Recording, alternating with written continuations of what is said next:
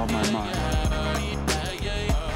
Somebody in a parachute has just landed on the edge of the ring.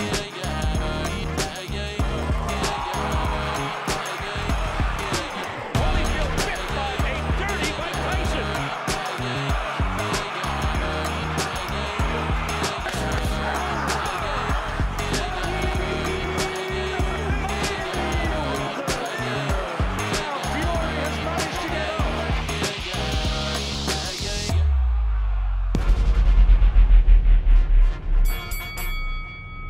Hello and welcome to the award-winning boxing show with me, your host, Rob Tebbutt. As always, I'd like to remind everybody to please like, comment and subscribe. Turn your notifications on for more boxing content. I am joined this week by the usual twosome, the award-winning Mr. Barry Jones and the award-winning Mr. Andy Clarke, as we give you another episode of the award-winning combat sports podcast, the boxing show. How are we doing, guys? Yeah, we're right, okay. It feels like, you know, all that carrying Robert on our back. It's paid off. Paid off, haven't it, really? Yeah. Fair play, because I'm not easy to carry on one's back. No, well, we've know. literally dragged you around for a while now. You know, and you walk around like you know everything. You know, fuck all. But like, you know, you've learned. You've nicked you've taken my knowledge. You've used it as your own because you're articulate and all that rubbish. But we won the award. I don't want to take all the credit for it. He should have some as well. But But yeah. I should have none, is what you're saying. Well, the thing is, though, it's not about you, it's about us. It's our knowledge. You're just like chipping in with like the odd fucking idiot question and all that. Congratulations, anyway. Congratulations. It's great to have Barry back this week. Shout out to Chris Bidham-Smith as well, who was we almost lost it a because of him. guest last week as that, well. Yeah. That could have been a crucial vote winner, couldn't it? Although, having said that, he did vote for the George Groves Boxing Club, which was third. Shout out the George Groves Boxing Club, third. It's not even a boxing podcast, eh? What, George Groves Boxing Club? It's not. I don't even know what you got on your platform. It's just some guy who boxed in Wembley with some other tall guy with a funny looking face, with rappers on and actors and all that stuff. So this is where Barry, after he wins an award, you can only imagine what we have to deal with most weeks when we don't have any awards to give Barry. I'm just saying, you know, like, well, it's easy for you because, like, you know, because you're a virgin at winning, right? Then it's your first time, isn't it? You've popped your cherry. Congratulations. Thank you very much, Barry. Andy, I gotta go. Andy, how excited were you to win the best combat sports No, podcast? I We actually were pretty happy, me and Andy. I was. Honestly, I'd kind of forgotten about it, but then when I saw that we'd won, all of a sudden, it mattered. That was kind of the attitude I took to it. I think that's always the best one to take, is that if you're up for something and you don't win, then it's not really very important. And then if you do win, it's all of a sudden extremely important and a sign of our true greatness. I think that's how I look at it now, and I think that's fair, isn't it? Because you look at the competition, you look at some of the big broadcasting units that we finished ahead of, and in a way we've got no kind of right to. But yeah, and it was a public vote. It's a power to the people. It's a democracy. Right, yeah. Barry's first comment in our group was, "Oh, they need to check that again." It's like, Barry, you're asking for a recount for something that we won by public vote that you're on as well. No, what I said was like we won. This is great, but TalkSport came second. So you got a question who's voting. Like, that's what I'm saying. Yeah, potentially, but I mean, it was a public vote. All of us. And that other podcast, that's not even a boxing podcast, came third. What's it called? The George Groves Boxing Club, available every Wednesday on the Boxing News YouTube channel. It's not a boxing club, really, is it? It's like look at me and my famous friends club. That's what it is. But that's what this is It's for a me. gen- I don't have you guys. You got to get a life. Deck Taylor asking some pointed questions to the podcast. He was not happy, awards was he? committee, saying we don't do it regularly enough. Who's We don't do it every Deck week. Taylor? It was Donald Trump-esque, wasn't it? His reaction. Co-host of He's that tall, weird-looking fella. Oh, yeah. I didn't know his name. But yeah, no. On a serious note, thank you very much to everybody who voted for the boxing show. It is like we don't always get to do it every week, which Deck Taylor pointed out to everybody, because we are, you know, here, there, and everywhere. Sometimes the Sky. Barry, you're not in Dubai this weekend, are you? They've got a top tier show this weekend. No, I'm doing the zone. But yeah, we're all kind of everywhere. But we do love doing it. Even Barry, like, he does really love doing this every week. I really looks forward to doing it. Not for the money, though. No. He does it for the love and the joy, and just to give everybody here and everybody watching at home. If I didn't have a stressful home life, I mean, if me and my missus were happy, I wouldn't be here. I wouldn't be here, right? That's what I'm saying. If we were in a happy relationship, if we were comfortable in our own skin with each other, around each other, I wouldn't be here. that's the truth of it. Like, I love you, but she don't like me. But like, not you in the public. I mean, not the I love you, the vote in public. I mean, I love my missus, but she doesn't. It's not a fan of mine. She doesn't watch this. She voted for George Groves' boxing club podcast. Yeah, well, I'm certainly very grateful that your marriage is in tatters, Barry, because we do love having you here every week. And tatters, she's every strong cloud. She's not going anywhere. She's going there. She can't do knots. But no, on a serious note, thank you to everybody who voted and to you guys as well from me. Honestly, genuinely, seriously, there's been a lot of change in my professional life over the last couple of years. This is obviously something that we inherited from a previous company. No free promotion for them. But from me to even you, Barry, thank you very much, guys. This is probably like the only bit of regular content I do nowadays, and I'm glad that it's obviously paid off enough for us to win an award. So sponsors, in the comments if you fancy sponsoring the boxing show every week, so we can pay these two fight before he says, so we can pay these two fine gentlemen what they deserve instead of paying them peanuts that we do at the hang on, I'm finished now. Forget about the actual boxing. Did we get an award? Yeah, we do. I don't have it yet. I don't know what it looks like, but you should have. we'll definitely nice your first trophy. Yeah, I know. Yeah, it's going to be good. Yeah, we're gonna stick it up they here. Give us like big kind of international boxing Hall of Fame style rings. Yeah, big rings. Yeah, big I've got to rings. take on that Chris Billum cherry on top shit. Yeah, I don't think you can actually see that in the shot. Or that Muhammad Ali. Well, actually, we were supposed to move. Let me hang on. Because we were supposed to move this because he voted for the George Groves boxing. Take fishnets down, right? It's like an hour off today. So Chris Billum Smith, when you vote for us next year, you can be back on the set. But I think anything, like having him on the show. He's off. But having him on the show, I think probably made it a closer contest.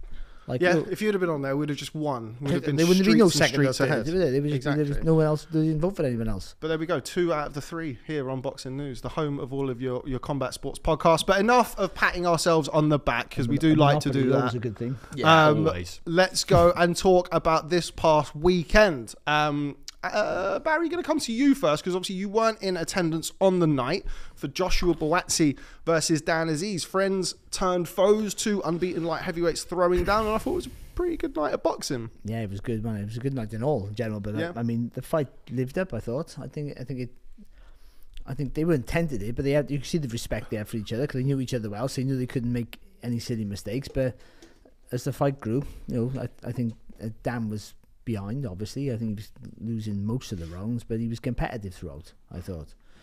And I thought Buatsi showed some fantastic qualities. But to put a sour note on it. That's what we love you for, Barry. Yeah, no, yeah. As good as he is, I still think there's question marks on him a little bit. I thought there was times in that fight that he could have been more dominant, and he chose not to, which is sort of like the clever thing to do. But I think in a fight like that, he sort of not. I'm not talking about the end where he could have. Everyone thought he could have stopped Azeez, and he never. There was times in that fight where he could have put his foot on the gas a little bit more, but he used it. If I was his corner, I'd be happy. He used his brain too much, and he didn't take any silly risks. But I don't think they were massive risks. I think he could have put more pressure on Azeez. But what he did do quite well is he slowed the pace down to his pace, and he controlled the tempo of the whole fight, and that's why Azeez struggled. He could, you could hear Buddy McGirt in the corners going, "Where you going?" all the time. "Where you going? Where you going?" That's what he was saying. Yeah, he was trying to get him to push him back. Yeah, he was struggling, because even though I thought he was winning the battle of the jabs when he did commit with it, I think he's a solid puncher. But I don't think he's a big puncher. I think he's a solid puncher, so you feel it every time. I know Dan's got a good chin, but I think it was just putting him off. He thought he would be massively out jabbing him, and I don't think he was enough. And so he was trying to reset himself, but maybe didn't have the guile to do it. But I think that was when Buatsi should have just been stepping on him a little bit quicker and putting him under pressure, puts out to push him back. He never really tried to push Azeez back too much. He was happy to sit there, wait for him to make a mistake, and countered him quite well. And that didn't allow Azeez to get any momentum in his work. But apart from that, it was a really good fight. No, but it was a really enjoyable fight. It was, because you could see them both thinking about their work, and also they didn't. And when it boiled down to it, as much as I'm moaning about it, they both let their hands go. I think, and that was good. When it got, they neither one will allow the other one to have too much of a foothold on the fight, and I thought that was good. But it was on my scorecard. It was before the 2 knockdowns. I thought it was Buatsi's fight to lose quite early on. I I thought, even though every round was competitive, he was just doing enough in almost every round. I think by the halfway stage, I think it was 4-2 or maybe. Yeah, that's how I had after 6. Yeah. I had the same card as 2 of the judges, 117, 109. Yeah. By the end of it, Andy, going to come over to you for your initial reaction, I suppose. Joshua Buatsi, a clear winner in a competitive fight is kind of how I interpret it. Would you agree with that? Yeah, I would. I think. Towards the end, Buddy McGirt was saying to Dan Azeez, listen, we've got to go now. We need a really strong finish, basically, because he did. And I agree with what Barry was saying there, in that Buatsi just left the door a little bit open for that. And then he really dug in the 9th, Dan. I would say that he won that round, which maybe took it to kind of 6-3, probably. Yeah. And if he'd won 10, 11 and 12, then obviously, on that basis, you've got a draw. If he wins 2 out of them, you've really tightened it up. And that looked possible at that point because he really brought the heat in that round. The 10th was a tight round. And then in the 11th, we had the 2 knockdowns and that kind of, that possibility was off the table. And both knockdowns, particularly the first one, was started with a punch. There was a problem with the canvas. Water getting on the transfer in the centre, I think, obviously made it a little bit slippy. We saw it earlier in the fight.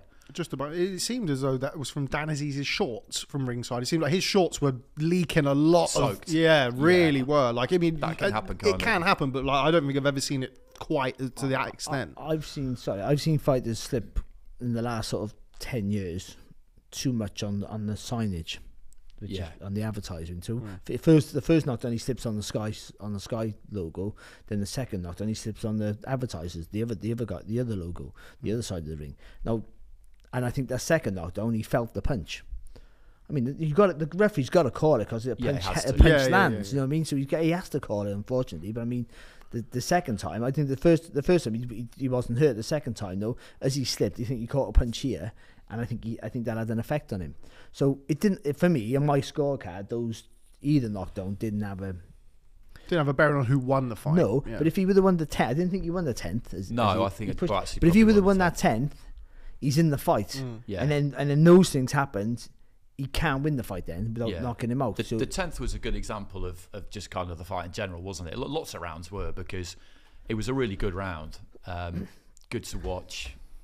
Plenty of good stuff from Azeez, but Buatsi just did more. I mean, he scored with that right hook to the body, left hook to the head, continually throughout the fight, and it was just really, really good to watch. I just really enjoyed it. And then in that final round, it was interesting towards the end. Watching it in real time, I kind of felt like he didn't want to take any undue risks there, Buatsi, because he knew that the fight was won. I had a look at it yesterday, and there possibly was an element there of him showing a little bit of mercy for Azeez, which is not something you often get the chance to do in a boxing ring. That was probably one of those rare occasions where you could maybe be doing that.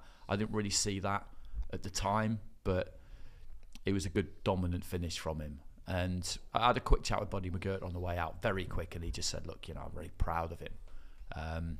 It's a great learning fight for him. And I know that's not what it was supposed to be.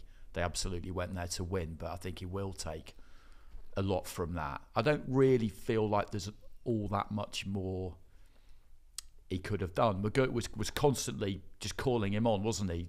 Every time Buatsi looks to try and just step off and take a bit of a rest, you've got to get on him. And he was right, but that's just a really, really... It's an easy thing to say and a difficult thing to do.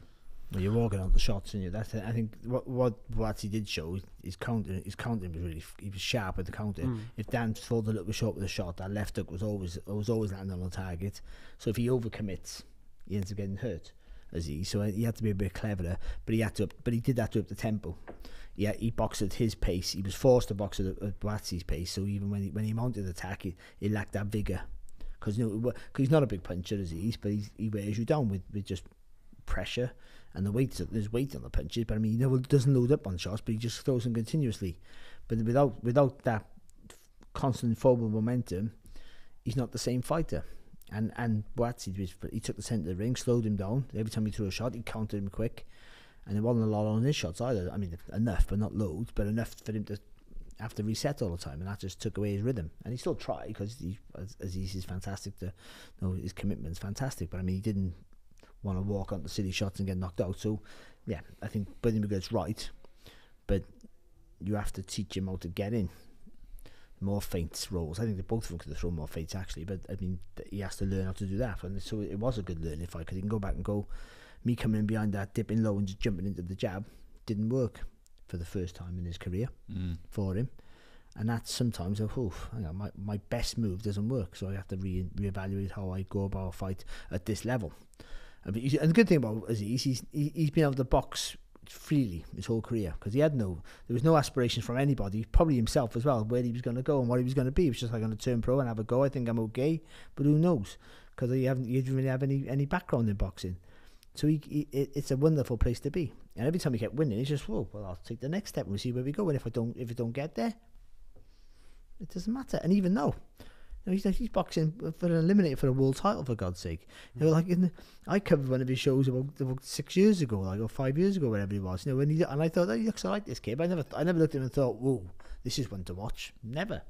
He just looked all right. And I liked him because he was dressed in like 80s clobber. I like this.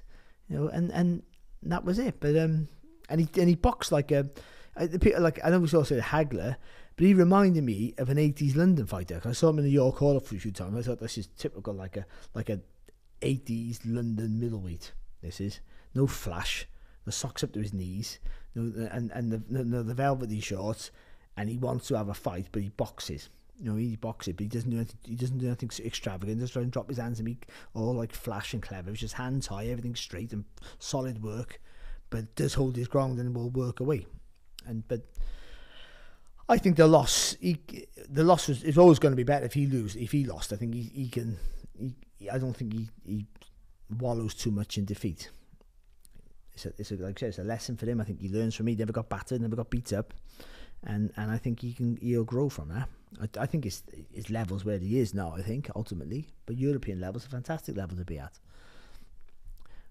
Where Buatsi goes now, I'm not quite sure, because I don't know if we found out in that fight how he would be, how well he would do against Bivol and Beterbiev, which is the only two names that we're going to talk about, except for Anthony Yard. Yeah, I think we'll obviously come on and talk about what's going to come next for both men soon. But I think you would have to, regardless, kind of before the fight and indeed afterwards, Bivol, Beterbiev, whichever one of them wins the fight, would be a favourite against Joshua Buatsi or against any other light heavyweight in the world as well.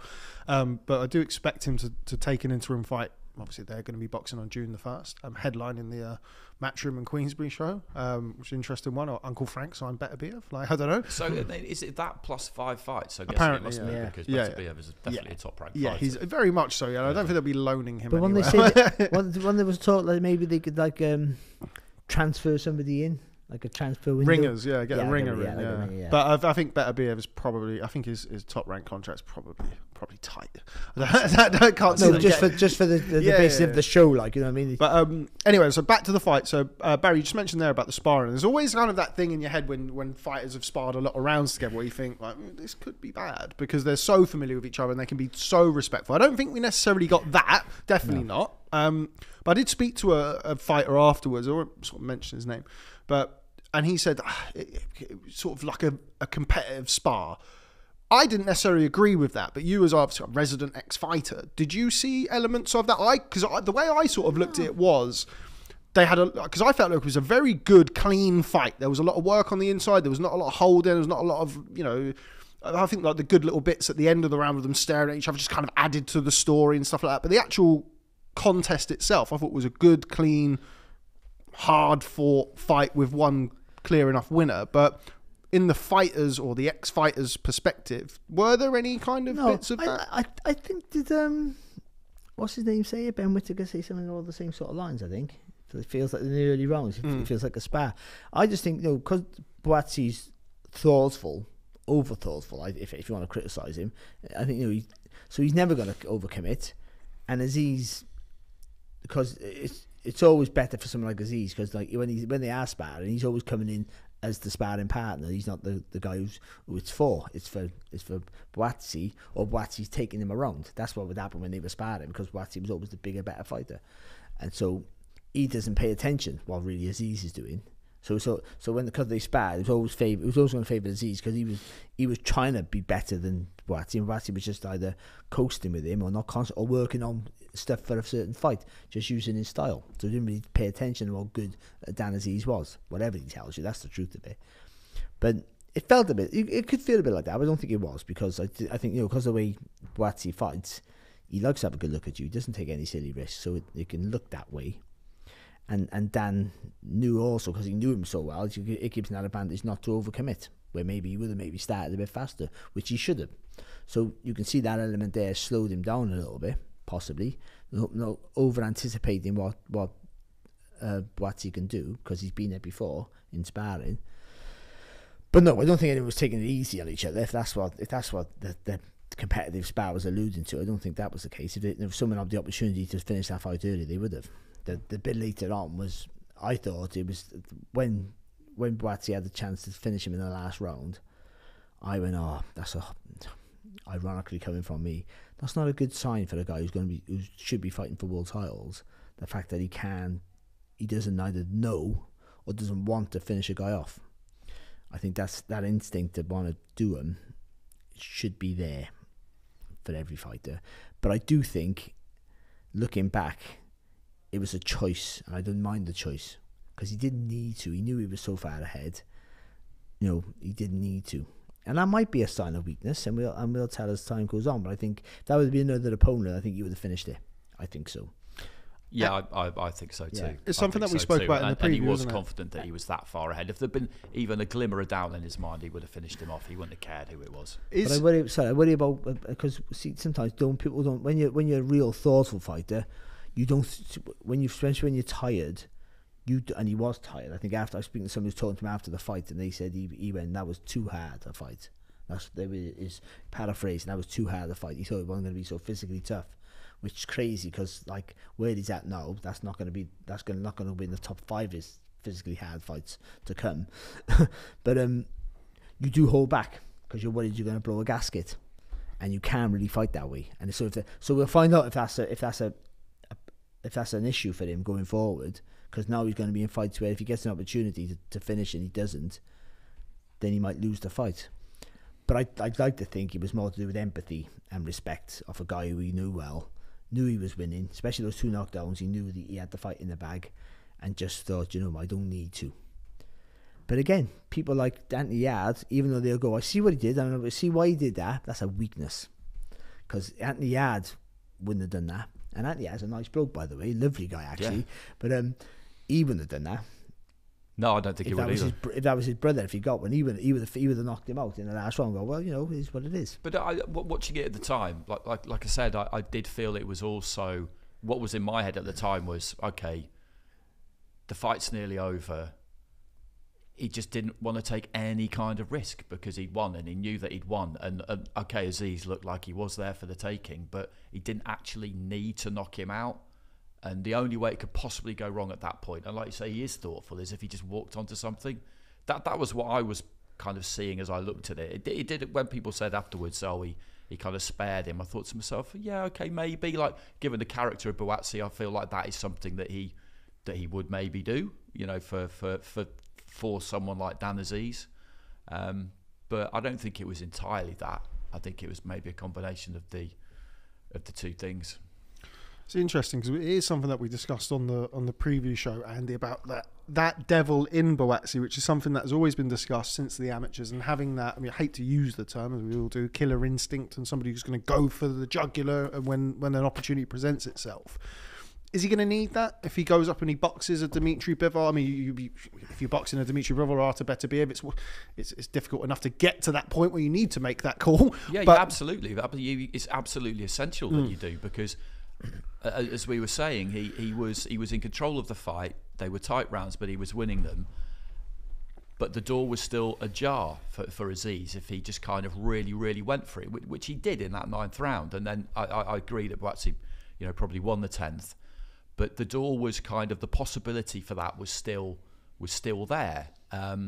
When you get on top, when you're controlling things, you need to try and just click through the gears a little bit and ram that advantage home and just really close that door as firmly as you possibly can, because if you do leave it ajar, then somebody, you know, with greater ability than Dan will wedge their foot back in it, put their shoulder in it, and then all of a sudden you've got a big problem. So when you're on top, you've got to try and press that advantage home as much as you possibly can. But having said that, what Barry was saying about not wanting to blow a gasket, again, that is a big consideration for people. But he's done 12 rounds there in a hard fight, but there will be nothing but hard fights for him now if he wants to get to where he wants to get to.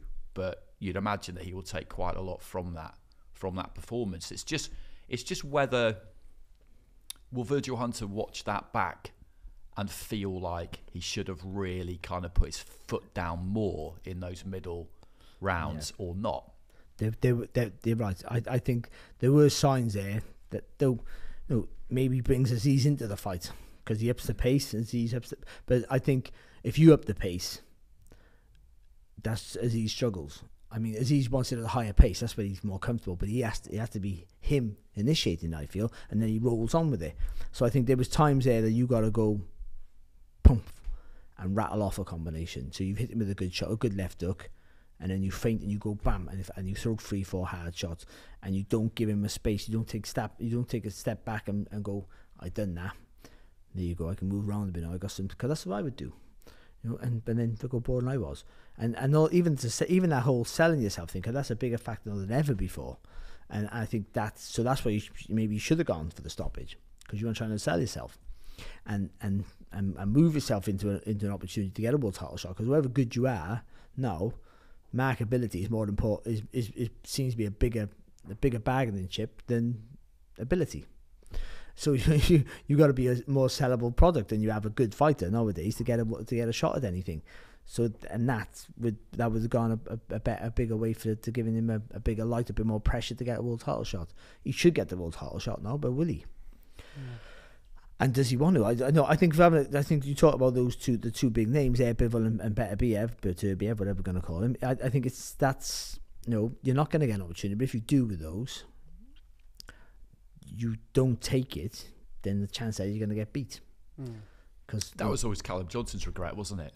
When he knocked Beterbiev down, that he didn't jump on him, because he was properly hurt, and he was. And there's a guy with a killing instinct, with a finishing instinct. Yeah. You know, and he wasn't quite, because he felt the power. I go back to my great loss, but I mean, I knocked Fatus down the first 20 seconds, and I did the worst thing, didn't do it, because I didn't have that instinct. I didn't have that instinct. There you go. In the prime example, didn't have that instinct, and I would stop you from moving to the next level, and I didn't go for it.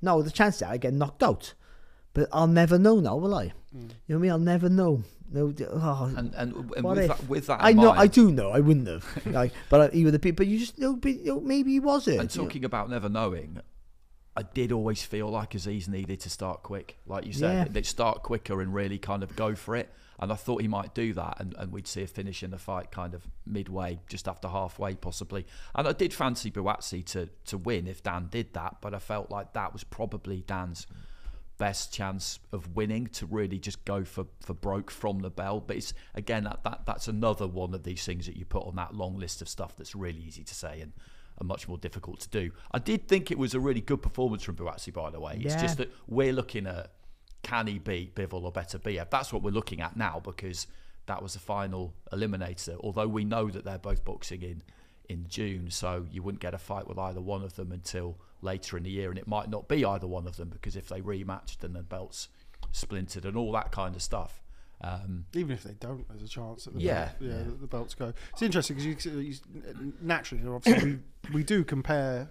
We've done it with heavyweights, and we do it with all of them. You compare against the best in the division, but it is worth pointing out that you have your world champions, then you have your real elite level world champions. These are two of the best pound for pound fighters in the world, in Dimitri Bivol and Artur Beterbiev. The fact that you go into both of those fights a significant underdog, it is a reflection on you in a way, but it's also a reflection on just how good they are. I mean, they are two two light heavyweights you could really put in any generation, and they'd be competitive, which is the biggest compliment you can really pay for any fighter. Yeah, exactly. With world title opportunities, they're not all created equal, are they? No. Like some people have it really tough. Some people are slightly more fortunate, but but that's just the way it goes. That's just the way it goes. And that situation, take a chance, don't you, when it comes? Yeah, absolutely. And that situation could change. Like Listen, we say, you get better beer when he's old. He's better when he's old. But I would say I still think Buatsi needs another fight before he fights. I think you'll get another fight. And let's talk about that because, as we mentioned, Bivol, Bivol announced for June the 1st, which you would think that Joshua Buatsi's not going to wait around if there's rematch clauses and this and that. He's spoken about wanting to be active, and obviously that's been an issue in his career. Don't wait. For me, now is the time for the Yard fight. Yeah, absolutely. 100%. Now is the time. I think if we don't get it now, and let's say Buatsi goes and boxes Beterbiev at the end of the year, takes a beating, as most people do when they box Beterbiev. Yard has another one of his Lyndon Arthur one nights, and he boxes like Craig Richards on the Matchroom show, and he either gets beat or he doesn't look great. And then that really, now it feels like we're at the back end of the time to get that done. And I feel like absolutely it. This is absolutely it. And I know that they've been talking about it, and what I've heard, the rumours I've heard, you always are more up to date with these things than I am, but it's potentially a 2-fight deal, one on Sky, one on TNT. And fine, whichever way around that comes, let's just get it done, because it's a really, really good fight. People have been talking about it for a really long time. We put some rankings up we put the Boxing News rankings up actually on Sky for the Beterbiev Smith fight, and they had Buatsi above Yard, which I don't actually agree with. I mean, you could maybe make a stronger case for that now after Saturday, but prior to Saturday, I would have put it the other way around myself, because I know you're judging on Anthony Yard off two kind of good defeats, and that's never it's hard, isn't it? It's an imperfect thing to do, but you know, now is the time for that fight. It absolutely is. I think they could generate real interest in it, and I just think stylistically, it'd be a really, really good fight. And it's good money for him. You know, that's the exactly. It's a domestic clash. Don't sit around and wait. Make some money. It's a really good sellable fight, and also I don't think Yard will fight anybody. He's proved that. I mean, I don't think I'd chuck him back in with Beterbiev. He wants to see. He'll fancy the Bivol fight. I don't think he beats Bivol either, actually, but he'll fancy that more.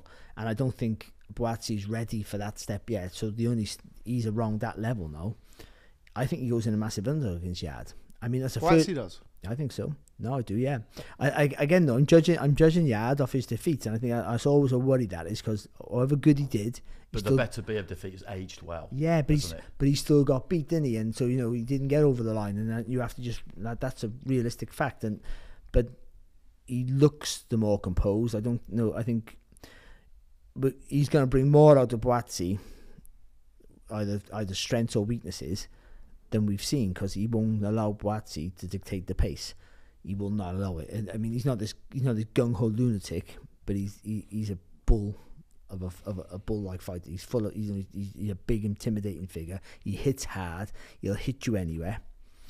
He's composed. He has fast hands. He has good judgment of distance. He does a lot of good things. I think he can be out jabbed clearly. But I don't know whether Buatsi has that strong enough jab. To be honest, he has a good jab. I don't know whether it's solid enough. I mean, he'd have to adapt it a little bit. Well, I always thought Buatsi was always the better fighter than Yard. All throughout, from the very beginning when they mentioned it, I used to think it's like, if I was the Yard people, I was on that side of the street, wasn't I, for a long time, and I used to think, you got to keep Yard away from him. Just let him go his own path, and you go your path, because I don't think you're both going to stop at the same level. I thought Buatsi was going to go up here, and I thought Yard was going to fall a little bit below. That's wrong, because he's gone way above him, because he dreamed to be great, as we say. He's taken the opportunities when they've presented themselves. And Buatsi either hasn't had the opportunities and hasn't been willing to take them, or whatever it is. COVID, contract disputes, whatever they are, it's been unfortunate for him, but he hasn't taken that step. So Yard's the biggest fight for his career by a million miles, but it's not Yard's biggest fight. It's Buatsi's biggest fight, but it's nowhere near Yard's biggest fight. So he goes with all that experience, and I think you can make things uncomfortable for Buatsi. You have to drag him up his comfort zone. When a guy's so used to boxing at his pace, like even in the Richards fight, where he had a few rocky moments, but he's still boxing at his pace. Yard, I think, will take you out of that, because he has that power and the strength. And he won't do he won't. I don't think we ever see Yard get totally outboxed at this sort of level like he did against Lyndon Arthur in the first fight.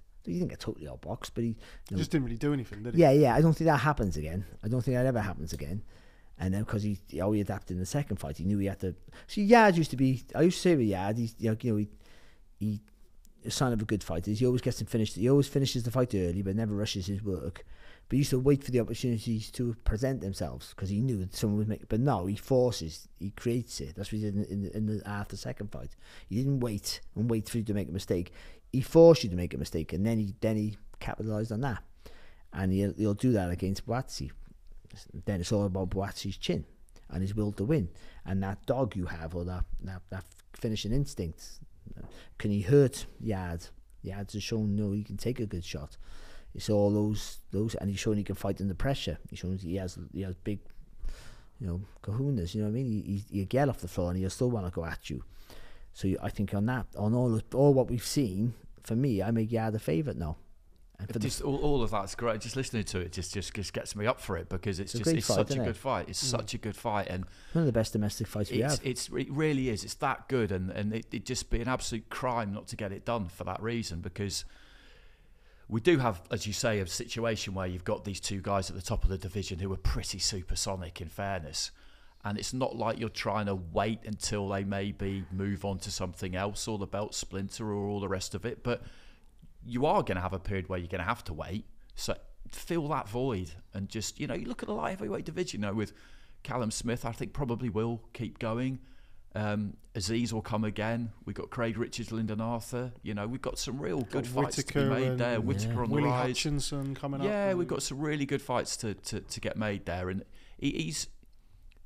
they're kind of clash of mentalities almost, I think will be quite interesting, because I know it's inevitable that I'll mention the book every episode we do from now until the end of May. But I spoke to Anthony Yard for the book.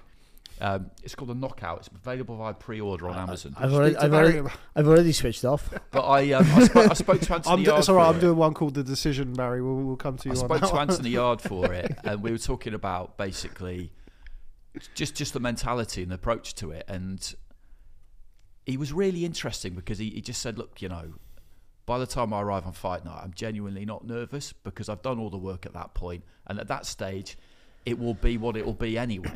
But what he means by that is not kind of, it's all in the lap of the gods and I have no influence over it. It's just, I'm going to go out and do what I do, and nobody's going to stop me going out there and doing what I do. And whatever the upshot of that is whatever the upshot of that is. But what it tells you about him is that, like Barry said, he is not, at the end of a fight, going to look back on something and think, I wonder what would have happened if I'd really gone for it.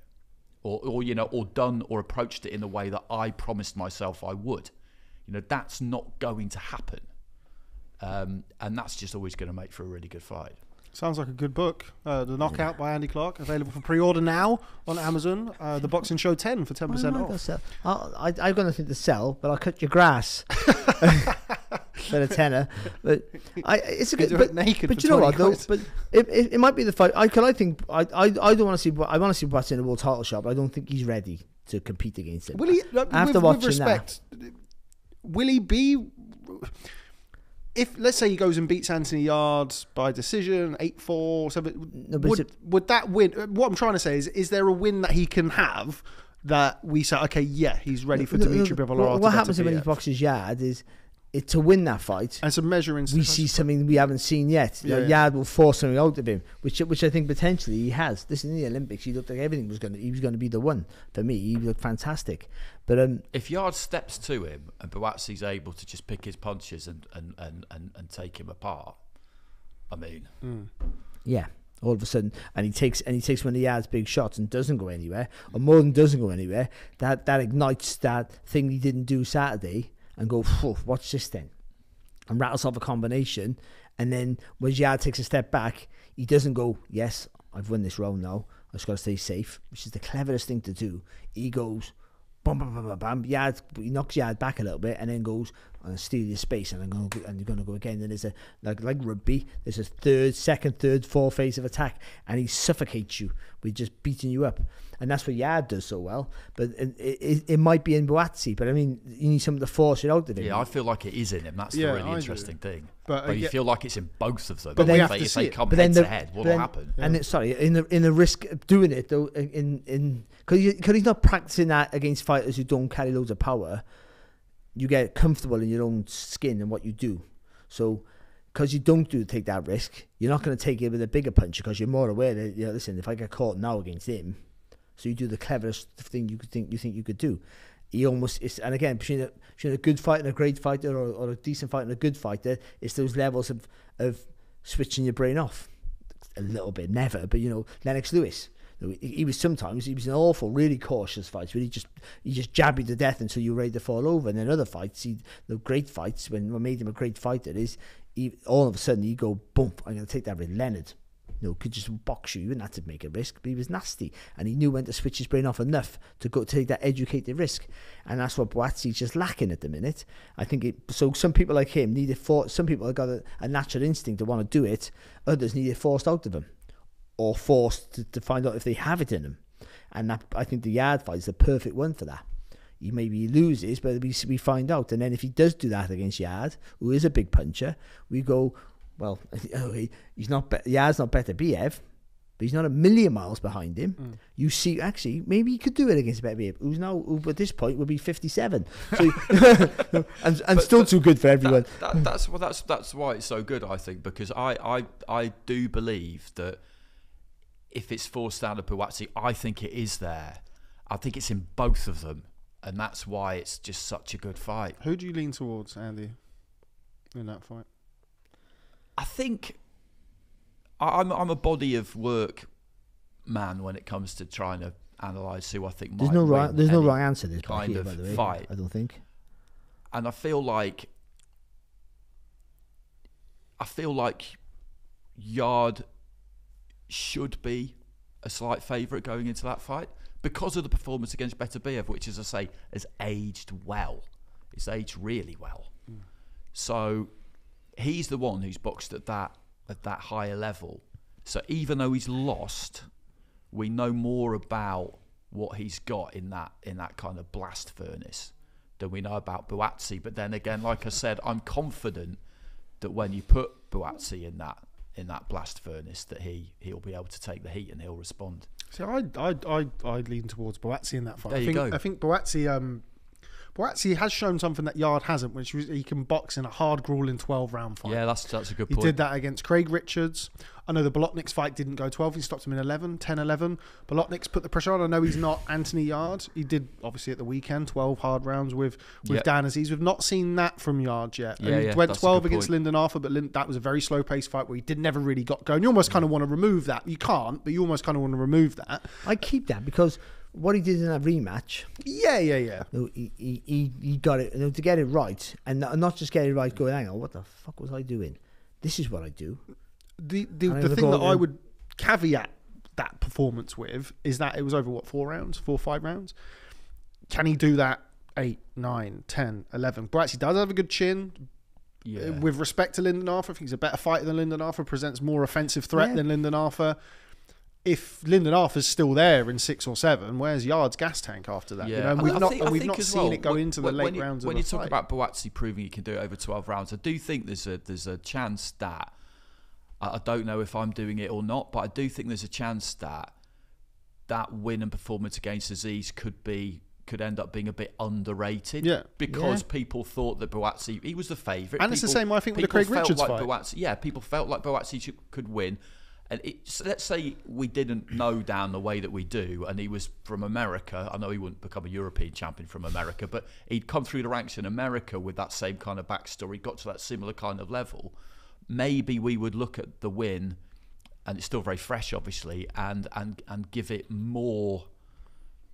Maybe we would put it as more evidence that he's maybe the favourite against Yard than we do because we know Azeez that well. I don't know if I'm really making sense. It makes sense. Yeah. But I think, like, in that same vein, rather than looking at it and saying, oh, he didn't stop Dan Azeez, you look at it and go, well, he did 12 hard rounds, he won the fight clearly, a couple of questionable knockdowns, but he won the fight clearly. You kind of, not that we're, I don't think anyway, being sort of negative about Buatsi's performance, but you start to look at okay, well, that's another box tick there. Okay, he didn't perhaps tick it as emphatically as he maybe could have, but it was still a pretty resounding win over a guy who's and he's kind of had there this or thereabouts. He's kind of had this all the way through his career, Josh, as well, hasn't he? Because he was so, I know bronze medal in the Olympics, but he was dropping people and finishing them, and he looked absolutely sensational. Right from the start of his pro career, he's been talked about as somebody who could win world titles, unify a division, that kind of thing. That's the pressure that's been on him from the beginning, and that's still what we are demanding from him. So, in a way, until he does it, we're never going to be satisfied, are we? We're always going to feel like we're always going to question him. That's the double, I guess the flip side of when we do what we do, which we've already mentioned it in here, where you measure somebody compared to sort of expectations you have on them, or seasoning from the amateurs, and he has had that from the very first bell of his professional career, where you're measuring him as a potential world champion, unified champion, and it can sway how you perceive a win over Craig Richards or a win over Dan Azeez, whereby if that was somebody else, I mean, they're two wins that are leagues ahead of anything Anthony Yard's won.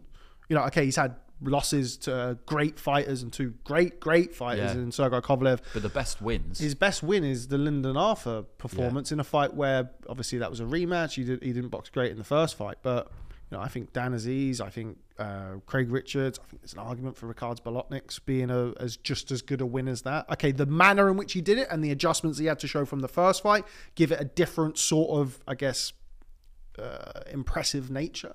But as far as actual wins, black and white on the resume, Joshua Buatsi has the better wins, right? But we don't. The thing, that was a good win against Azeez. It was a good win. He was a favourite, but it was a fight he could have lost. But we didn't, and maybe give him credit for this. We didn't see anything new. Yeah, we didn't. I mean, but I don't see the box ticked. It was the same box ticked. I think it wasn't. He boxed not within himself, but he controlled. He was allowed to control the Dan Azeez. Couldn't get him up his comfort zone. Even though it was a hard fight, didn't really get him up his comfort zone. There was never a second of even looking like there was going to be a panic from Buatsi, and you have to give him credit for that because he dictated the pace, slowed it right down to where he wanted it to be for that. So you have to give him credit. Or Dan couldn't do it. Whichever way we look at that, it depends on what perspective you're coming from, and that's what it was. So let's give him the credit that he took the centre of the ring and he didn't allow Dan any momentum straight away. So like Dan had to work off a slower pace, and which means he was nowhere near as effective. He did that, but because he was able to do that, we didn't find out anything new about Buatsi, which is not a bad thing. We still know he's a good fighter, and he just beat the guy who's European champion. So it's a really good win. And you're right, wins, he has better wins, but that's the seesaw, isn't it? That's why it's so good. That's why it's such a great fight. That's why you got to do it now as well, because you never know. We're all one performance or one punch away from everything changing and all perceptions changing for everything. Say Anthony Yard boxes, I don't know, somebody not of the level of these guys. You never know. Like, boxing's a weird sport. He gets one to the top of the head and his legs go a little bit. He wins the fight brilliantly, stops him in 3 rounds. Borderling or something like that. But somebody goes, he got wobbled by Matthew Bowderly. What's Buatsi going to do to him? Like, it literally, it's such a fucking madly fickle sport. It can just be that, and then that's it. So much recent evidence for kind of like trying to plan out what you're going to do doesn't necessarily work. Really. And also as well, you're always with boxing, especially when you get to start at this stage of their career, but not at the end of their careers. But they've had a long enough time in boxing to think there will be a not too distant future. They'll be looking to get to leave. So you think the wear and tear. There's not massive wear and tear, but every time they have a bet, if you get stuck and wobbled by people who didn't wobble you 5 years ago, wouldn't have, you start thinking, is that your chin starting to lose a bit of resistance, or is your eye just out? We talk about that all the time, don't we? Just seeing things a little millisecond too late, so it has more of an effect on you. And then you start thinking, ooh, he's not the fighter he was, and then you second guess him. You always judge a fighter. You try and judge if they're relatively close to their peaks, him at his best versus him at his best, or her versus her at their best. And that's how you have to judge a fight. Styles play into it a little bit, but ultimately, what they do at their best, their very best, will that be enough to beat the very best of this fighter? And that's where this one is very difficult to, because what Buatsi does with the jab and thoughtful with his work, fast counters, it's not great for Yaz because he jumps into attacks and he can be, and if you time it right, you can catch him. But also, you being not really committing to your attacks is a nightmare. It's a nightmare for you because if you don't put everything into every punch you throw at Yad, he will throw with you, and he carries genuine power. One thing we can't deny from Anthony Yad is he's a genuinely heavy hitter, and I think a better boxer than he's given credit for as well. I think as well. I mean, you feel about the Kovalev. I mean, obviously Kovalev fight had its issues around obviously the famous emptying of the tank and stuff like that, but he was losing the rounds, but he was boxing with Kovalev, and still he wasn't like massively outclassing those. He was losing them. Go back to that empty the tank thing, right? He said something. It was a throwaway comment. I know he's in the corner. He should have a throwaway comment, but I didn't disagree with it. No, I didn't because either. He was competitive. That was his chance, wasn't it? That was his chance. Something what we've talked about earlier, wasn't it? Like he never boxed nobody at that level. So even though Kovalev was already an alcoholic at that point, I mean he's not an alcoholic, but I mean joking. But see you in Saudi, mate. Yeah, but he was already like not living the greatest of lives in boxing, but he was still a world class fighter with power and a good jab, which is a nightmare for Yad. But nobody at that level, and even though he was competitive, he was losing every round. I thought, but then he catches him. You haven't won any round, even though you've had a go. You're standing tired, and you see an opportunity. Gotta go for it. Absolutely. I mean, you've got to go for one it. clean punch away. And that's literally what we were saying earlier about Buatsi and Azeez. Absolutely, you have to go for it. It was that eye of the tiger. Because then what subsequently happened. People picked up on the choice of phrase and whatever, but that was the window. But also, if he goes and runs through him and stops him in that round, everyone goes, "Well done, Sunday. You didn't tell him to wait. You told him to seize his moment." You know your fighter, yeah. Imagine if he'd all just just stepped off. Yeah, exactly. Yeah. Why didn't he go for it? But with Buatsi Yard, you talk about timing of fights and stuff like that, and I just think this is the perfect time. We've been talking about it for a long time. It was too soon. Okay, 2, 3, 4 years ago. The thing you always hear, why do it now? Wait till it's further down the line. We've waited till it's further down the line, and now is the time, particularly with the situation of the titles. Absolutely. Right, before we move on from the main event from Saturday night, Andy, going to come to you first. What next for Dan Azeez? I feel like Craig Richards would be a great fight for Dan Azeez. We talked about those mix of fighters or Lyndon Arthur. Don't think his stock drops at all from the weekend. I don't think his stock drops in the slightest, and he's not going to want to. He doesn't need a kind of getting back in the saddle sort of fight. No. I don't think. I mean, and we've got this stock of light heavies in the UK. Just fight one of them. Yeah, Craig Richards, Lyndon Arthur, fight one of them. Callum Smith even fight one of them. Barry? Yeah, no, exactly. Just echo what he said. I don't think his stocks. I think it's just exactly where it is, because the way he approached his career, because the way he turned pro and everything else I said earlier on, he's been able just to take that risk and go for it. He's found the guy who's headed towards world level, his world level. He fell a bit short, and that's fine. He wasn't schooled, though he was beat. There was only one winner. But it's fine. He's European level, isn't he? That's a fantastic level to be at. And again, domestically, there's enough fights there at that sort of level, for him to be in good fights, because the way he boxes is always going to be a good fight. But I agree with you. I wouldn't put him in an easy fight to start off with. He doesn't need that now. He wants to just capitalise on that really good performance, keep getting paid good money. I don't know what's happening with that British title. I know it's Buatsi's, now, so what's he going to do with it? No, he's got it. It's great. So he's just get rid of that. And Azeez, is he still the European champion, Azeez? Because I won on the line, was it? Which is weird in itself, I thought. But he got a European title, or did he get stripped? I think he might have vacated it. Did he vacate the European? I think he might. No, it wasn't on the line. Would he got stripped though if he lost? If you lose within the weight. Yeah, you have to, and it could have been for that title, and you if you box in championship weight, you lose all your titles. That used to be the thing years ago. All the EBU lot were there, weren't they? All Kirky and I think he's vacated. But either way, he could fight for the vacant title again, and would be no. I don't think any boxer should be able to box for the title again if you off a loss, that used to be a rule, unless it was a Some of them rematch. still have the rule. Because shitballer. But I think, again, him against Richards for the European title is good. Him against Lyndon Arthur's probably a good thing. He's looking for other fights. But I think they're all really good fights. And they're all fights whereby the winner has a genuine claim to move on to maybe not box immediately for a world title straight next after, but step a up. world level fight, Yeah. final When you look eliminator, at- and the as we loser said- can box a different guy. And as a we said, different- when you look at the situation of the titles, like Lyndon boxed Dimitri Bivol, he put up a good showing that night. He took it at short notice, and he will feel that takes him a few rungs up the ladder. But you've got two guys at the top of the ladder, and then everybody else. Yeah. So you've got to fight somebody else. And what better if you're one of these British lads than to fight? You've got to fight each other. That's where the interest is. That's where the money will be as well. And Callum wants that fight with Anthony Yard, Callum Smith. I totally understand that. I keep forgetting But about it's Callum not- Smith. It's not. Callum Smith against Anthony Yard is not as appealing as Buatsi against it's Yard, not. I don't think, because of the history between the there's two. no backstory, is It's it? going to be interesting to see what happens. Obviously, that 5 and it seems as though there was a few murmurs about it in the middle of the week about, would Craig Richards box Anthony Yard on this 5 versus 5? Would Callum Smith be an opponent for an Anthony Yard? Would somebody that 5 versus 5? And the understanding is, I think Eddie mentioned it the other day. They picked 2 weights each, Warren and Hearn, and then Turkey Al Sheikh picks the 5th weight.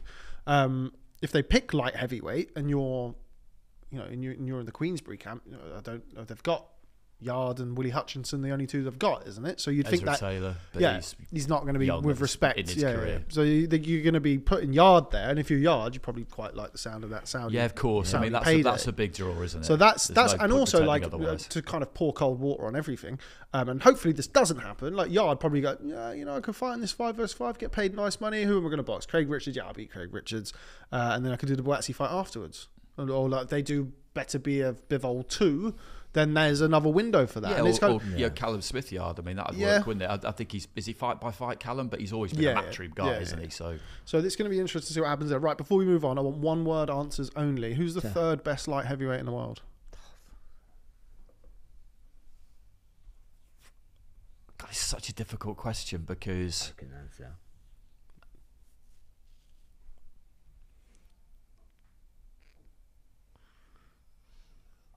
going off how people have fared when they have boxed the man or one of the two men, I'll say Yard. Barry? Oh, mate. Into the mic. Yeah, maybe. Yeah, I'm not confident about that, though. I think it takes more thought. But yeah. But that's all I can really use, just using that metric. It comes down to, judging rankings and ranking fighters. Sometimes, my method will see me install somebody in a certain position, although it doesn't necessarily mean that I think that they would beat somebody who I put below them. Yeah. I don't know who would win out of Buatsi and Yard, and that's why I want to see it. But the way I do things, but like you say, Buatsi's best wins are better than Yard's best wins. It's difficult. It is difficult. But the Better BF performance by Anthony Yard, for me, in my rankings, would give him the edge. Is there anybody else from elsewhere in the world that we're Alexander overlooking here? Vosdik. Yeah, he's back, isn't he? And he battered Bolotniks on the thingy undercard. Yeah. Stopped him in, Yeah. 5 or 6 rounds. No, that's fair. I forgot about him. Former Former WBC champion. and lineal champion. And look at what he did against Better BF. Yeah. Yeah, maybe That's actually. Better BF's hardest fight. Actually, yeah, he would. Given the criteria But that I having use, said that, I will probably have to put him. Obviously, in he's third. not been super active in the last few years. So I No. think you could probably... I don't think that... Just what we said earlier, I don't think there's really a wrong answer for number 3 out of those 3. No, but guys. this is the fact that these questions are also difficult to answer, and we're all just, sitting on the fence and issuing caveats left, right, and centre for everything we say, just shows that this is, there's some great heat in this division for us. I think what it shows, though, is that there is a... There is a big gulf. Yeah, gulf, yeah. Of course. But again, Yeah. people shouldn't, we had that, at the weekend, I said, what do people make of Buatsi's performance? And, I got no chance against Bivol and Better BF. You could say that about 99% of light heavyweights who have boxed in the last 20 years. Yeah. The fact that you would go in as an underdog against Bivol or Better BF doesn't mean you're a bad fighter. No. And it doesn't mean that there's no value in seeing that pool of fighters who are below those two fight each other. Or, indeed... seeing those fights. Yeah. Bivol versus Buatsi, Beterbiev versus Buatsi, or whoever it may be. But anyway, you get your chance. You got, even if it's insurmountable. If you've earned the right to get your chance, then you deserve your chance. Don't Exactly. You? And what will be. Not everyone has a stellar night. Not everyone can perform 100%. And if you get the fight at the right time, if he has a bad night, you have the best night of your life. Then we've seen happen. it so many times that upsets, haven't we? Things happening that we're not expecting to happen. Yeah, exactly. If you're going to do, you can't do everything. Steve Cruz be Barry McGuigan. Yeah. You know what I mean? You can't do everything by committee. You have to have the heat in the desert and all the rest of it. There's 15 rounds, but I mean, it's just things can happen, can't they? You can't have a situation where somebody does everything they need to do to get the shot, and then it's kind of, okay, we'll put this to a referendum, and the result is that actually people don't think you can win, so we're not even going to bother putting the fights on. It's not how it works. I would have had 4 fights and stopped. Right, okay, moving on from the main event this past weekend, we're going to stay with the light heavyweight division, and I think it's fair to say the man who has created the most headlines from this past weekend, a certain Ben Whittaker, with a stoppage win over Khalid Gradier. Going to come to our resident showboating expert of the panel, Mr. Barry Jones, for his insight. Award winner. Award-winning. Award winner and friends. Yeah, there we go. Thoughts on Ben? I like him. I mean, I'm not a fan of the showboating stuff, but God, if this was you had a YouTube channel, didn't you? That would be captioned. Not a fan of Whittaker, and you'd want to fill me in. I mean, but if you take away all the showboating shit, right? He's going to be dancing around Barry the next time he sees him at a thing. That's the thing. If you take away all that, the work he does is fantastic. But also, you take away all of that, and Ice Cube's son isn't tweeting about him on Sunday. Okay. Ice Cube's son. Ice Cube's big rapper. I know who Ice Cube is. His son's like got 400,000. He was still shit in yellow when I was listening to them. Whatever. But the point being, you take all of that stuff, which is kind of your what I want to get. But the work he does is really good. I thought he boxed really well. I think there's some of the shots he landed were fantastic. The variety, the weight in the shot is really good, and all this stuff just like Naz would do, but differently, massively differently. But in that sort of ilk, it puts the opponent under a panic because they can't see where the punches are coming from. They're too occupied with all the what's he doing, all this crap. And then as he's giving you all this and spinning around on his feet and like there, and when he's there, he's then sitting down on the back foot and pushing through with a lovely uppercut. So it's sort of clever. And also I've seen clips of him do it, at a much higher level throughout his career as an amateur. So it's obviously a natural thing, and it's going to be people are not going to like it. I'm not a fan of it, and if he was boxing somebody who I liked, I'd want him to get battered, and that's the attraction. As long as he's a strong enough character to deal with people wanting him to get battered all the time, which is what it's going to be, more than people want him to win, more people are going to want to see him get hurt. That's the truth. Like Naz did. As much as people love watching him, most people, adults, the kids would love him. But most adults want to see Naz get battered. Absolutely battered. Can't wait. He come to Cardiff, like big Yemeni population in Cardiff. All they want to see him get battered because he took the piss out of Steve Robinson. We love Steve Robinson. Yeah, that's proper really pro thing you said there, though. It's kids loved him and adults want to see him get beaten up, and that's exactly right. Yeah. It's the difference in mindset, isn't it? That some people retain that kind of childlike enthusiasm where you look at someone and think, oh wow, whereas as you get older you just think, twat. It's just, but it's true. I respected Naz. Watching Naz, like I told him this myself, and he's like, "What are you on about?" Oh, calm down. I mean, I was on my ear, wasn't he? And to watch him, he was brilliant. What a fighter! Power, normal power, speed, everything he had. And I seen that kid as a schoolboy, by the way. But all the shit he did, the humiliation of opponents, was something that was totally opposite to what I was, polar opposite. So I didn't like it. So when he got knocked down by Daniel Alacia, I went, there you go, there's a crack. It wasn't a crack, it was just a blip. He went on to batter, everyone carried on battering people. And the Pereira thing, anyway, it's not going to delve too much into it, but I mean, so Whittaker is a really good fighter, I think. And he's going to be a threat for everyone if he keeps going the way he's going. He will get caught. And at that weight, lifting your chin in the air, when spinning and turning, at some point you're going to get it wrong. Someone's going to clock you. And at that weight, that might be the last punch you feel. I mean, in that fight, I'm not saying in your life. So at some point, I got a feeling he's going to get knocked out cold. At some point, that might be, 5 defenses into his world title reign. Who knows? But at some point, inevitably that's going to happen. See that because it happens to everybody. But the way he invites trouble, at some point you get caught out. Harold Graham was an absolute master. He left his chin out against. He made one half a mistake against Julian Jackson, and then he was sleeping. But he was still a brilliant fighter. But the work that Ben Whittaker does is really good. The punches he throws are fantastic. So as long as he got the people think he might be a strong character, but if he's strong enough to accept people not liking him, like Eubank Jr., I think he generally doesn't give a shit. He probably think, why don't people like me? And I don't know, Chris. He might be a lovely guy. Ben might be. I don't know Ben Whittaker. He might be a lovely. I met him once. He seemed like a nice kid, but I don't know him. He might be a lovely guy. I'm sure he is. But forget all that. He's a talent. I mean, I was well impressed with him. I tried to just blank all the other shit off that I'm not a fan of. I trimmed the fat away from that crap, and the actual work he did was excellent. I mean, I went, oh man, this kid. For the first time, actually, I went, oh yeah. I thought he was good, but I went, oh mate, some of these punches he threw were brilliant. Yeah, I'm a huge fan. No, Andy. So I'm a kid again. In the build up to the fight, something I actually put to Ben beforehand. Khalid Gradier, if you know your boxing, you kind of watched. He's boxed a lot of Brits in recent times. Obviously, Dan Azeez, Carol Talma, Zach Parker. It's a very solid journeyman, which in the literal term, not the derogatory term that people like to throw around nowadays. He goes there, he gives you rounds, he's there, and he'll win if he can. Yeah, and he can hurt you. He hurt Carol Talma when he boxed to Talma. Like he's a solid operator. Yes, he's 41. Yes, I see people who should really know better talking about against a guy who's 10 and 14. Like, better than that. Yeah, I've seen that. He's not 14 losses with 13 stoppages. No. Like this is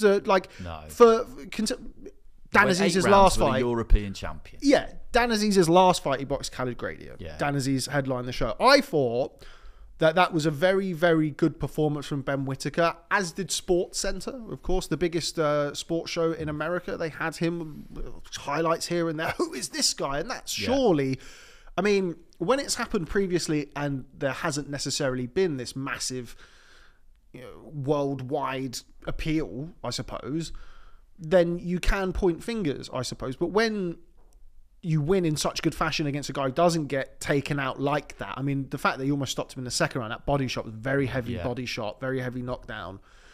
But even still, getting rid of him in the 5th round is a very, very impressive win. And it seems as though this is kind of... People will be reluctant to give him credit because of the other stuff. Yeah, but now this seems like this could be the... Because we have been waiting for a while with Ben Whittaker. Obviously, took a bit of time after the Olympics, see what was what. He's had the injuries and had this, and so you've covered him and followed him from the amateurs. And I think everybody who has done that knows that it is there in him.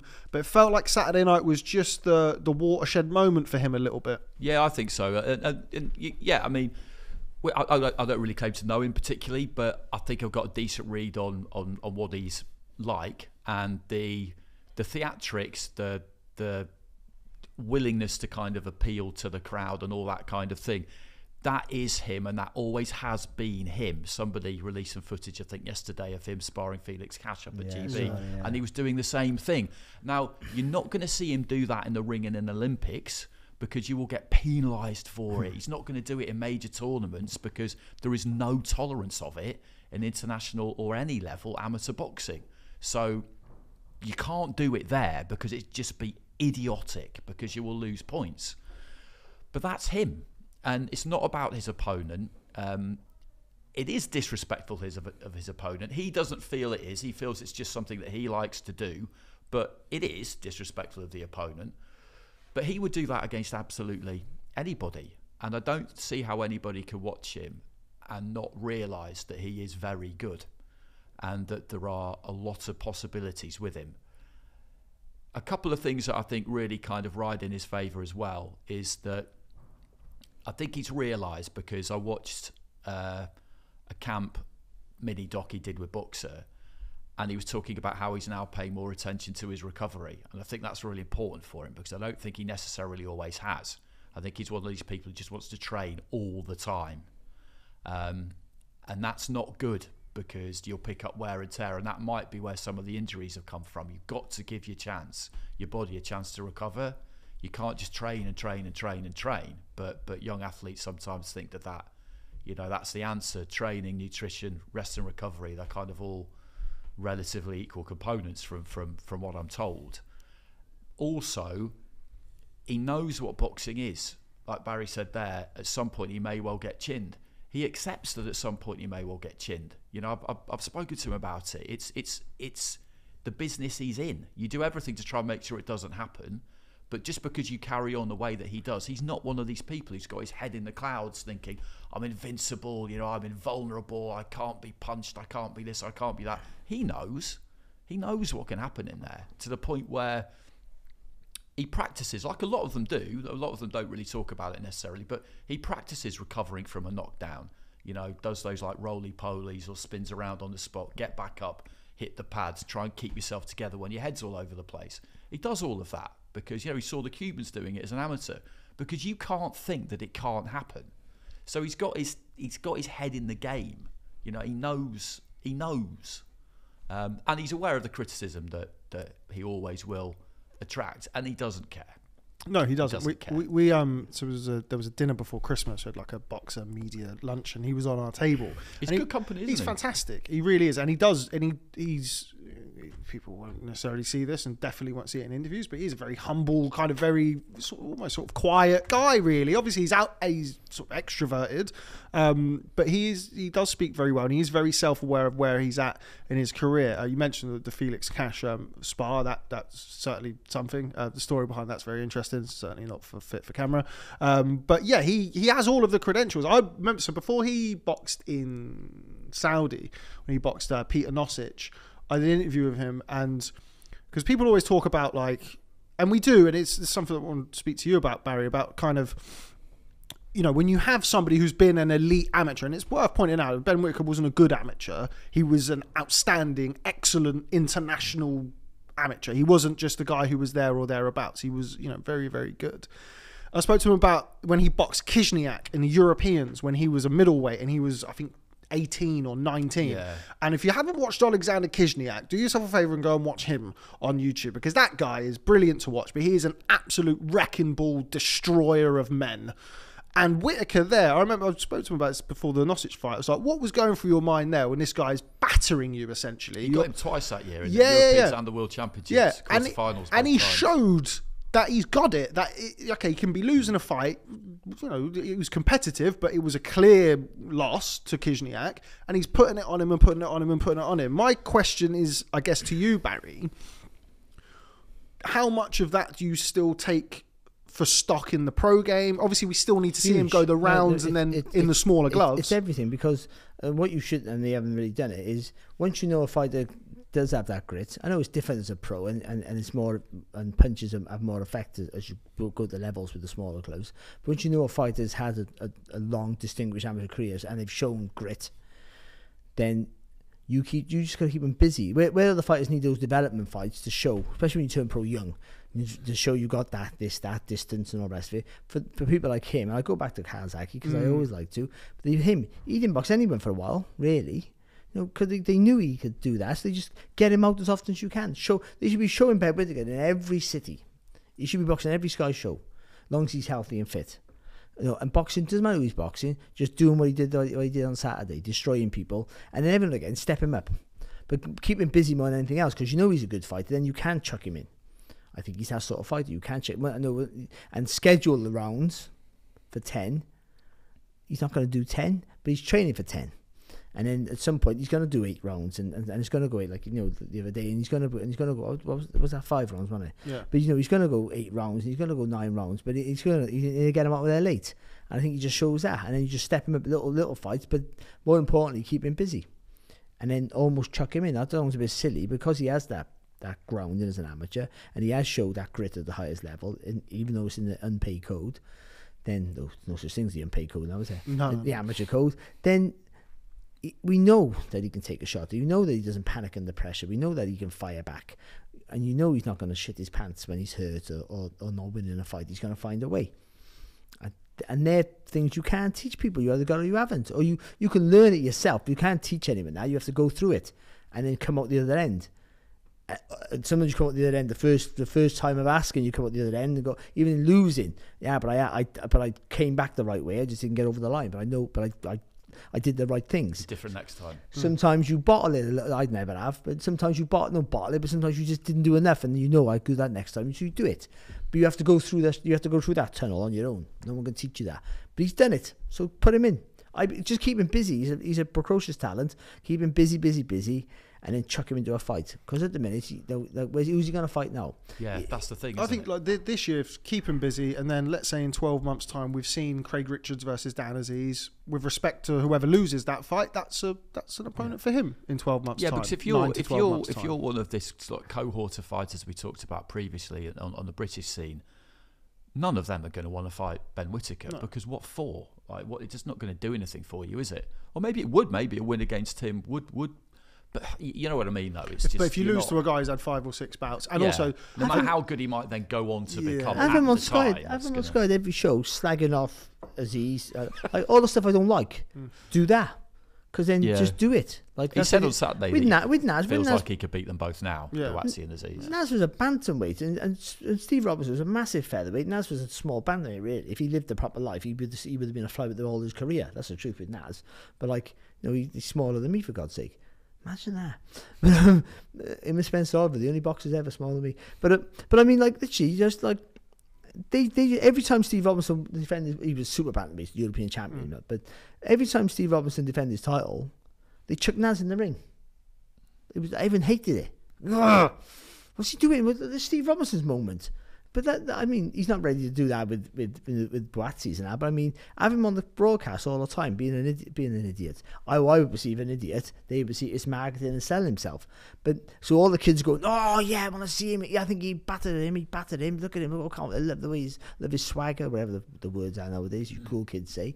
And people like my generation were going, I can't wait to see him get knocked out. But that's the allure. That's the magic, isn't it? But ultimately, when you strip him back, when you strip all that shit away, he's a very, very good fighter. Yeah, he is. And so you have the core there to move him in any direction you want to move him in, at any pace you feel you want to move him at. But I think you got to sell him as a potential pay-per-view stadium filler fighter. And if he gets the right dance partners, and which you never know, and sell him to the whole country. He can't be like, let's just pack him up in Wolverhampton or whatever it is, or the Midlands. And he's a guy you got to take everywhere. Well, I mean, I think you've seen from this past weekend the reaction and the reception that his win had this weekend shows that might be the start of it for him. Yeah. And again, it's the first one, or it's felt like the first one where it's really transcended. 2 fights in 8 weeks. Brilliant knockout last time. Seen him again this time. I guess the problem with boxing him a lot is the fact that he'll get paid a lot per fight. You might have to have a conversation with him and just say, listen, for your career progression, for your boxing career progression, we need to box you. You know, never mind. You'll make the same amount of money this year. You're just going to box more, and you should want to box more. They got to take the risk. Yeah. I think because potentially he pays you back. He pays you back bigger than any other fighter. Out of all their roster there, and you've made that investment already. Off the top of my head, of all their roster there, he might be the one they get the return on. The boxer, listen, we need Sky in boxing. Like I'm a DAZN guy. DAZN's a fantastic platform. Or Channel 5, BBC, radio. Just not TNT. All of them apart from TNT. Shout out TNT Sports. I don't know, Sky won't have me on a broadcast. But to use that what's in it. Let's just get on with it. No, I'm joking. but I mean, some of we need them. So they grabbed a load of fighters. Some of them have turned out. No, I don't want to name names because it's not fair on the fighters. Some of them seem to be a waste of money. Like he's going to be worth it, I think, potentially. You never know, and you might. But I think if you're going to gamble on any fighter, that's the one to put the stock in. Yeah, and I think so. Just because forget how good he is, he's a sellable product because he does all the shit that people don't like or people love. Mate, there you go, that Marmite effect. He's it, isn't he? You were there at the weekend. It was loud when he was boxing. The crowd were engaged. The crowd enjoyed it. It felt like as well the first time. I mean, his debut was similar to that as well because it was the first time I was seeing him. I was like, what the fuck is this? Yeah. But that was the first time. So I've actually. A couple of people I know who'd never been to boxing before came on the weekend, and I know they would have done a bit of background into who was who and what they were watching, and they love Whittaker. Yeah. They said Whittaker was great, and not just because they like to see a bloke hopping around on one leg. It was just because they came to see someone punch another person up, and that's what they saw. That is very. And then what I do with him as well, the ring walks. I fuck with people's heads terribly. all people look at this kid now. It's the only amount of time that he gets knocked out. This kid might be doing. He's boxing a guy now. He might have 5 losses, but he's got all his wins are knockouts. Yes, go on, knock Whittaker out. All these people my age, innit? All pipes in and all the rest of it, and slippers on, and then he walks up with loads of orphans or something like that, or homeless people, whatever. You go, oh. I have to like him now. I want to hate him. He just constantly like that. Do really good things. I'd do the crazy ring walks with the swings and all the rest. We of should it. get Barry in charge of production, just for one night only. Do you know what I mean? But I would have constantly. He needs he's the full package. But nowadays that package always got to be bigger. So I think those ring walks need to be more. You don't have everyone else walk out with not even a light. Right, save your money on the rest of them, even the top of the bill, and have him with spend all your money on the pyro, what it's called, all of that on him. Spend it all on him. Comes in a hovercraft. I don't know what's going on. Right, we got to move on. What I mean? Right, we got to move on. Right, we've got a couple of more that we have to touch on before we're getting on a little bit in time. And Andy, going to come to you first on Adam Azim. Impressive, I thought, until obviously a premature end to the fight. Poulsen dislocating his shoulder in the 5th round. Did feel like Azim was probably on his way though. Felt like he was just getting on top and breaking him down. But yeah, I mean, a bit of an anticlimactic end to the fight. Yeah, it was, and he was frustrated. I think he would have loved to have been able to finish the job, which I think I'm sure he would have in the second half of the fight.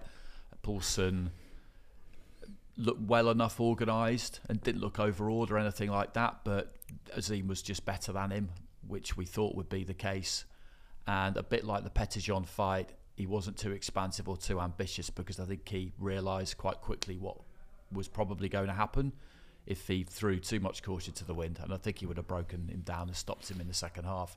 And he just kept a undefeated European champion, because Poulsen never lost that title in the ring, completely under control for 4 rounds. And he was just looking to ramp it up, and then the shoulder went, and that was that. And I did really feel for Poulsen. I don't think he was going to go on to do anything other than lose the fight, but he's had some terrible injury problems. Yeah. He had a problem with his left knee that kept him out for nearly 3 years, came straight back into a European title fight. After that, his shoulder came out 3 times in that fight against Petitjean. They just kept putting it back in, and he got the win. But, you know, it happened again on Saturday, and Shane McGuigan in the post-fight interview said he felt like he might have been slightly looking for a way out. That hadn't really occurred to me, but didn't hear that. Yeah, I mean, that hadn't really occurred to me, but I do feel like Poulsen knew that the writing was on the wall. I think the injury to the shoulder was legit, but I think he knew what was coming. So I understood what he meant there, Shane. I understood what he meant. I think it's a difficult one for him to kind of explain without sounding really harsh. Yeah. But I could see where he was coming from with it. Barry, impressed with Adam Azim's performance? I thought it's mature is the word. Yeah. Look, I think, and he showed that in his last performance. I think he's not getting too, like you say, he's not taking any silly risks. He's a proper this. But what he has, he has really fast hands and feet. He has a wide stance, because he's so fast, he gets away with the movement with it. But his judgment of the distance is good. He knows where he is all the time, and he knows that because he's a naturally bigger guy, that he's always in a safe place until he commits.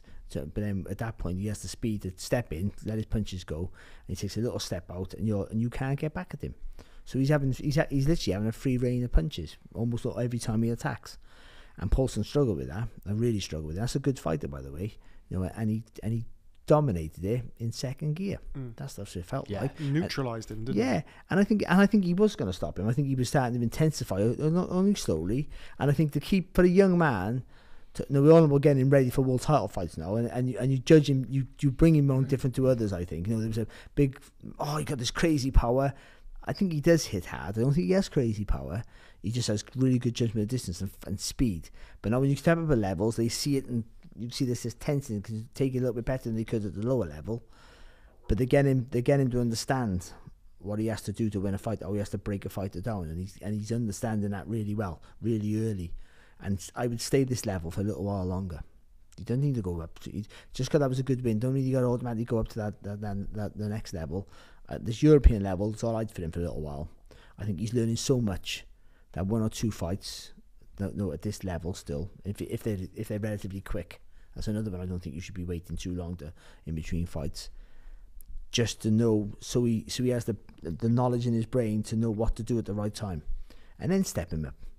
You don't want him like just dining out on athleticism and power and speed, because like a real clever fighter who can punch at the world level, we'll not worry about that. We'll just tuck up and take it and fire.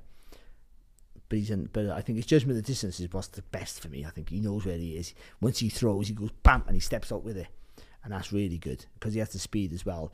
You to react to that and then go again. And the wide stance as well, because he sits on that back foot, doesn't he? And he sort of engages that back leg, ready to go again. I thought it was a really good performance, and for such a young man to not the eagerness to want to get it done quick when you have the tools that he has, he held it back.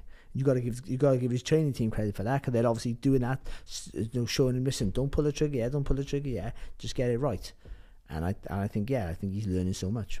He's listening to them as well, isn't he? Because they definitely last year they got 30 rounds in last year with one stoppage, and particularly against say Pettijohn, they probably could have let him go earlier, let him off the leash a bit earlier.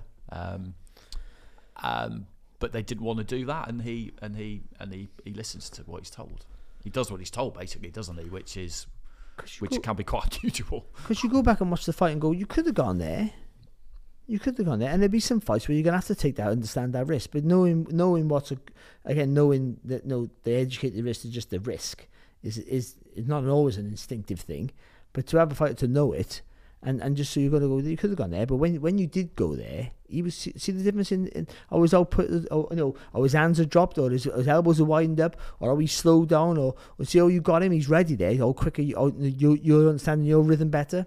I'm making all this up, but they watch a fight and you can see it and you learn and you go, oh yeah, and understanding what you're doing, why you're doing it. Is for the development. I never had that, and most boxers don't have that luxury. But they have with the kid there and the thought they got in that gym. I think they have that luxury to really, get it right for a kid like him. And there's no rush for him at all because he's so young.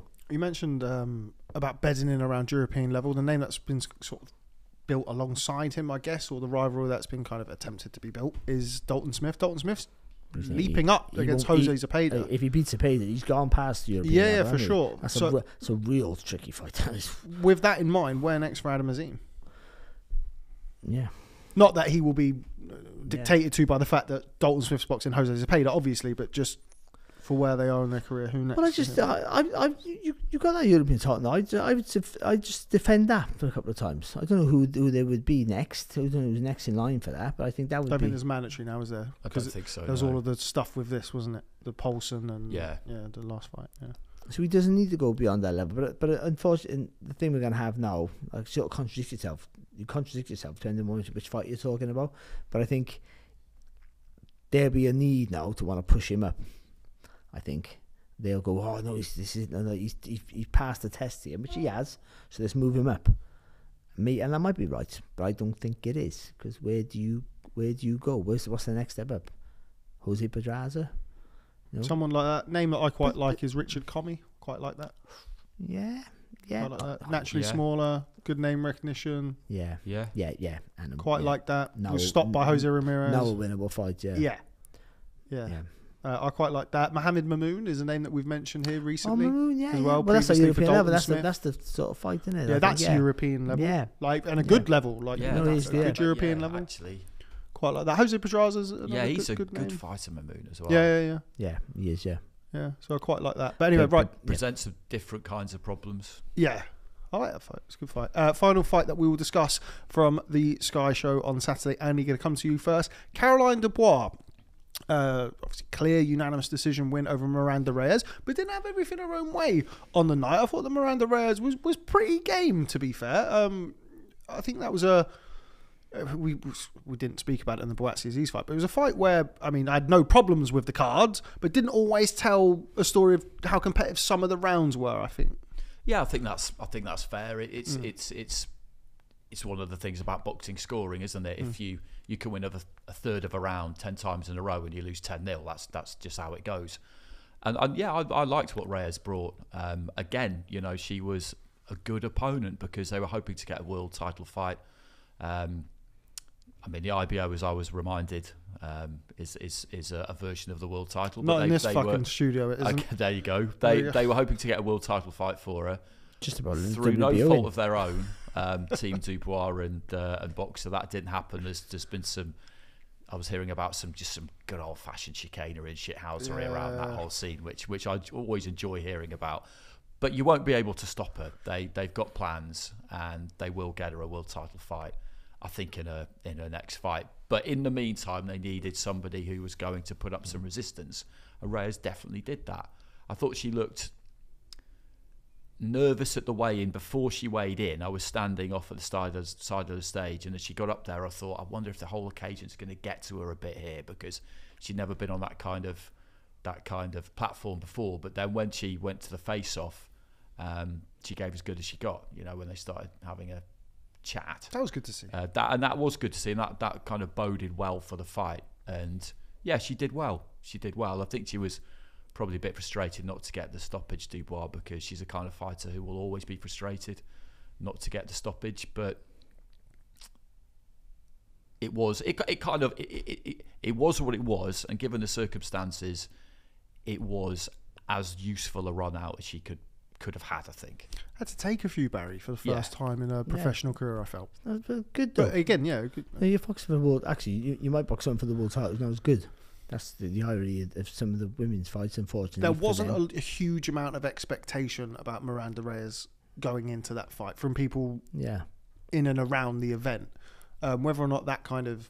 And that was fair enough, because when you look at her resume, you can't... There was nothing really on it. You can't necessarily think. If you watched her, all you could see was that she looked organised and shaped up pretty well, but what would happen when she got caught clean by Dubois? You didn't know the answer to that question, and there was always going to be a strong possibility that it'd be too much for her, which it wasn't. But that's not a bad thing for Caroline to realise now. Even when I'm hitting people clean, they're not all gonna look to go, because they're not all falling over, but they're shying away, and she never. So I think that's if you're gonna fight for a world title next, or step at that next level, that's not a bad fight to have. Where somebody you want to every fight you want to have to be a dramatic victory, but I mean it's not a bad little lesson for her. They actually. I got to be more thoughtful with some of the stuff. I got to set up attack a little bit differently from time to time, because just long heavy shots and always going to do the job. But she is athletic. She does stand alone a little bit. I do think she's going to be important for the women's sport going forward, because she carries a bit of power, and she has that the fast twitch fibers are faster than most other women boxers. She has that bit of a snap to her punches. So I think, again, when she gets the distance right, which she does quite often anyway, but she gets it right on a consistent level, she will be knocking people out. And I think so. And she's only a kid. Don't forget that. Relatively. Well, she's 23, is she? Yeah. 23. Oh, is that all? She's 23. God. I wonder what I feel the brain scan by then. No. Keep up, Caroline. Come on. I feel no brain scans. Rubbish. No, but yeah, she's 20. I thought she was younger, but yeah. So but she got loads of time on her side, and I said that's a good little fight for her. Good run out. You don't have it all your own way, so you shouldn't. No, they should be competitive fights. Yeah, that's 2 10-rounders in a row. When you look at like someone, they're in the same gym. You look at how much it profited Azim to get 2 10-rounders on the bounce, and she's now done the same thing. It's it's all money in the bank, isn't it? Absolutely. I thought it was a good show at the weekend. I enjoyed it. I enjoyed Buatsi Azeez. I really, really liked the main event, and whether or not it's because and it shouldn't matter for us, but because we've been close to Buatsi and Azeez over the years, and kind of all of the story around it, I really enjoyed the main event more so for it, if that makes sense. But a good show for boxing. Like What time they delivered. Well, mate, I'll say it. You won't say it because you want some work. I don't care. Whereas, Boxer have attracted criticism over the last year, 18 months, and warranted criticism in some quarters. Yeah, but also when you're on, because Sky is the biggest platform, you're going to get that. You're going to get it whatever. One of those good problems, as Marlo Stanford. Yeah, but this past weekend was a good night of Box Nation, because Box Nation was a smaller platform. We got all the praise, and Sky always got criticised for everything they did. It's like when it's like same with like football, isn't it? Like growing up, everyone used to hold people to different standards. But having said that, regardless of all of those, I thought it was a good night of boxing channel though at the time. Yeah, they used a big night to announce the next next big night. Yeah. That's what you always want to try and do, isn't it? That's what you always want to try and do. I know they're in for the gloves are off today, Fabio Wardley and Fraser Clarke, and then there's a press conference on Wednesday. So you started that momentum on the Saturday, and you just kind of keep it rolling on. Keep the ball in the air. That's what you need. Get it. I'm in Sky tomorrow. Yeah, that's what you need to do. And Riakporhe and Billum Smith, no date or venue for that yet, but that was interesting because Riakporhe just went at CBS, didn't he? Which is surprising. Which was good. I love that. Billum Smith's not interesting at all, is he? He's fucking boring, isn't he?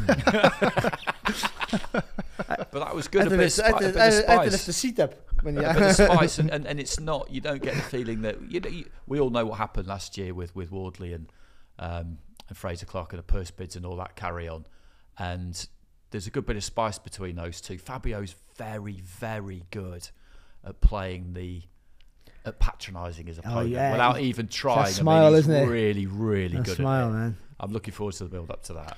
Yes, it's going to be a very, very good one. Which brings to the end our review section of this week's podcast. We're going to talk about the shows that we've got this week. Got a nice bit of midweek boxing. I'm a big fan of midweek boxing. More of a fan of it when it's in the morning, as in like 10, 11 in the morning rather than 4 or 5. But having said that, Andy, we see the return of, it has to be said, the man at 140 pounds, Teofimo Lopez, facing off against Jermaine Ortiz. I think this is a really good fight. Jermaine Ortiz, of course, had that close fight with Lomachenko. Know how great Lomachenko still remains. This is a good fight. I'm looking forward to it. Yeah, it is a good fight, and it's with someone like Lopez, you have to put him in good fights. You know, he's a world champion, so you can't. But particularly with someone like him, he's got to be zeroed in and focused. And up for it. And people talk about, or we've spoken in the past about the kind of chaos that generally tends to surround him. It's not that. It's just him. You know, he's used to that. It's just him. Is he where he needs to be when he goes to the gym and when he turns up for the fight on fight night to be able to put in the kind of performance we know that he can. And having kind of recovered from that defeat against Kambosos,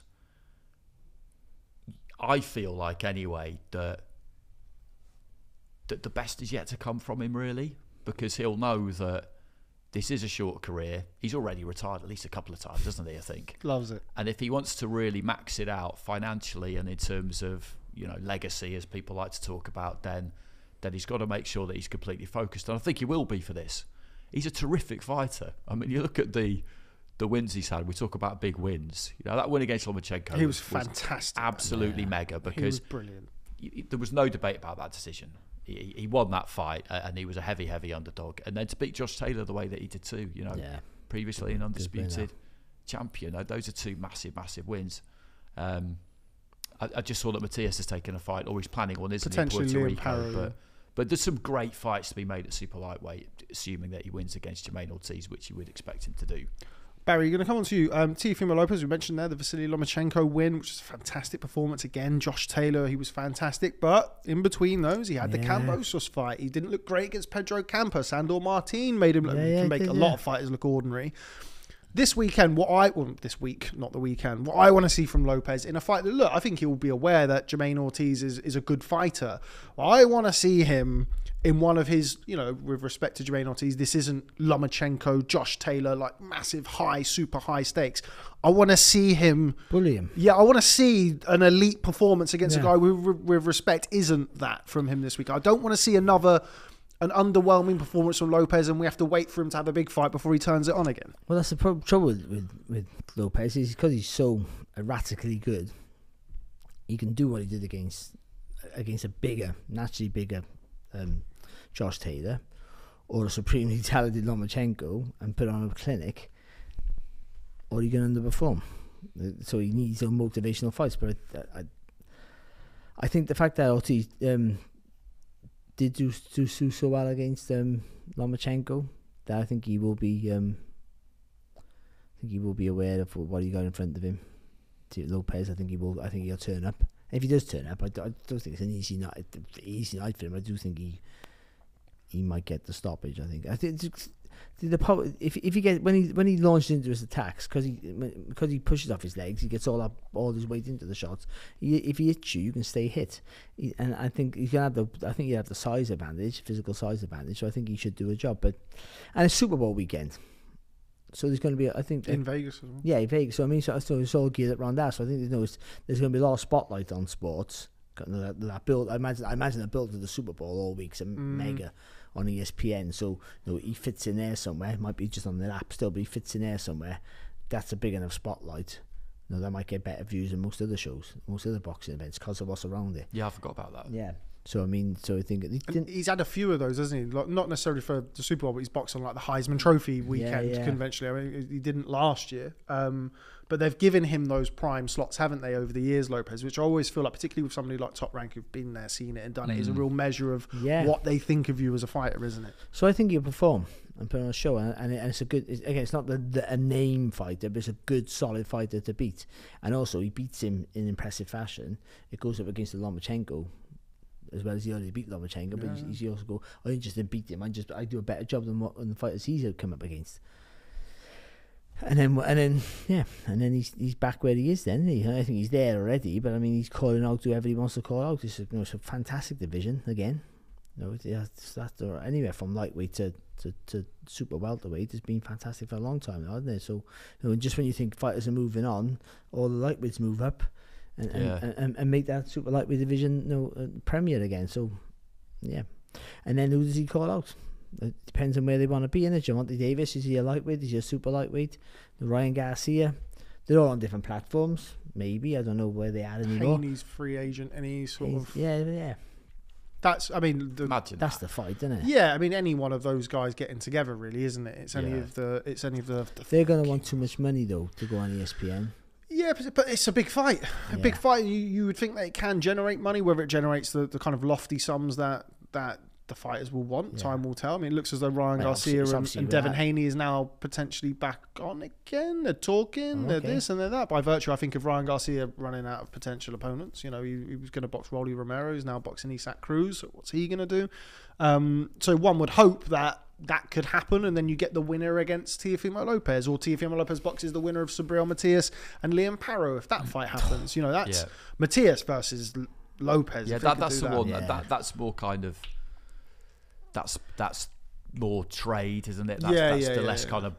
But that will endear him to I would just to love people it. like us. So good. Yeah, New York. But that's the fight that gives Lopez the worst night. Yeah, and for probably the least money when you compare him against those other guys as well. Exactly. So get in there and fight him for us. We'll love you on the boxing show. That's the problem with that one. Yeah, but very good fight. I'm looking forward to it. Teofimo Lopez versus Jermaine Ortiz, as I am looking forward to the middleweight offering this weekend, not this week. Barry, going to come to you as our resident Welshman for the return of Liam Williams against Hamza Sheeraz. Seems to me like this is one of those crossroad fights, one of those. You've got Hamza Sheeraz, of course, heavily hyped prospect on the way up, and Liam Williams, who's operated at a very high level for a very long time, but goes into this bout with respect to him as the opponent. Yeah, he is. Well, that's exactly what it is. It's one of those. Yes. It's how if you want to be really cruel about it, it's how a fight is used. Yeah, actually, and I don't blame a pro for that. So they want to fight, they want to still fight, don't they? But it's how they're used. You're built up, and then you put there, and you're in big fights, and then as you go down, and then when you really shouldn't be boxing anymore, which you probably shouldn't be. I'm not saying you can compete, but I mean, you don't want to be boxing at a lower level. But it's a payday for him. But he's not the fighter he was, Liam Williams. I hope I'm wrong, but he's not. No, the Liam Williams in his peak is a nightmare for Hamza. But I think I think it might be an easy night for Sheeraz, to be honest. What makes you think that? I don't think the resistance is there on Liam Williams' chin anymore. I just don't. I've seen him get rocked not his last fight, the fight before last. I remember, yeah. Yeah, in New York, or wasn't it, on Channel 5? Great channel to work with. And but yeah, he won the fight. I think he stopped the fight, didn't he? Quite early. Yeah. But he took a shot. I think it was like a jab or something. He took a shot, but he went back to the corner. I think he was a real wobbly, and I just think maybe he just walked into a shot. But I just think that the winners before would have just pushed right through that. And you can't do nothing about that. Your time's your time. He's had a relatively hard career. I think it's been a successful career, but he's relatively hard, you know, and he had bad luck against Liam Smith in the first fight, you know, where he looked like he was gonna, he looked like he was clearly winning, but you know, cut's a cut, innit? Second fight, then he just couldn't get over the line the last few rounds, and Liam Smith was the rightful winner. But and then the Andrade fight was just too much for him, unfortunately, and so was Eubank Jr. The question marks about that punch resistance really surfaced against Eubank. Yeah. I mean, I know Andre particularly early in fights is a handful. But even that, like the first 3 or 4 rounds of that fight were pretty torrid for Liam Williams. To be fair to him, he regrouped and he had some success as the fight went. But I think the fact that he's still miles on the clock. I think the fact that he is tough and boxing a kid who is really tall, but can fight well inside as well, and young and fresh and going the right way, and coming off a really good win and really good performance in Poland, then I think it's just the timing's perfect for one and just totally wrong for the other. And that's how it goes, unfortunately. Like, I don't want to see it.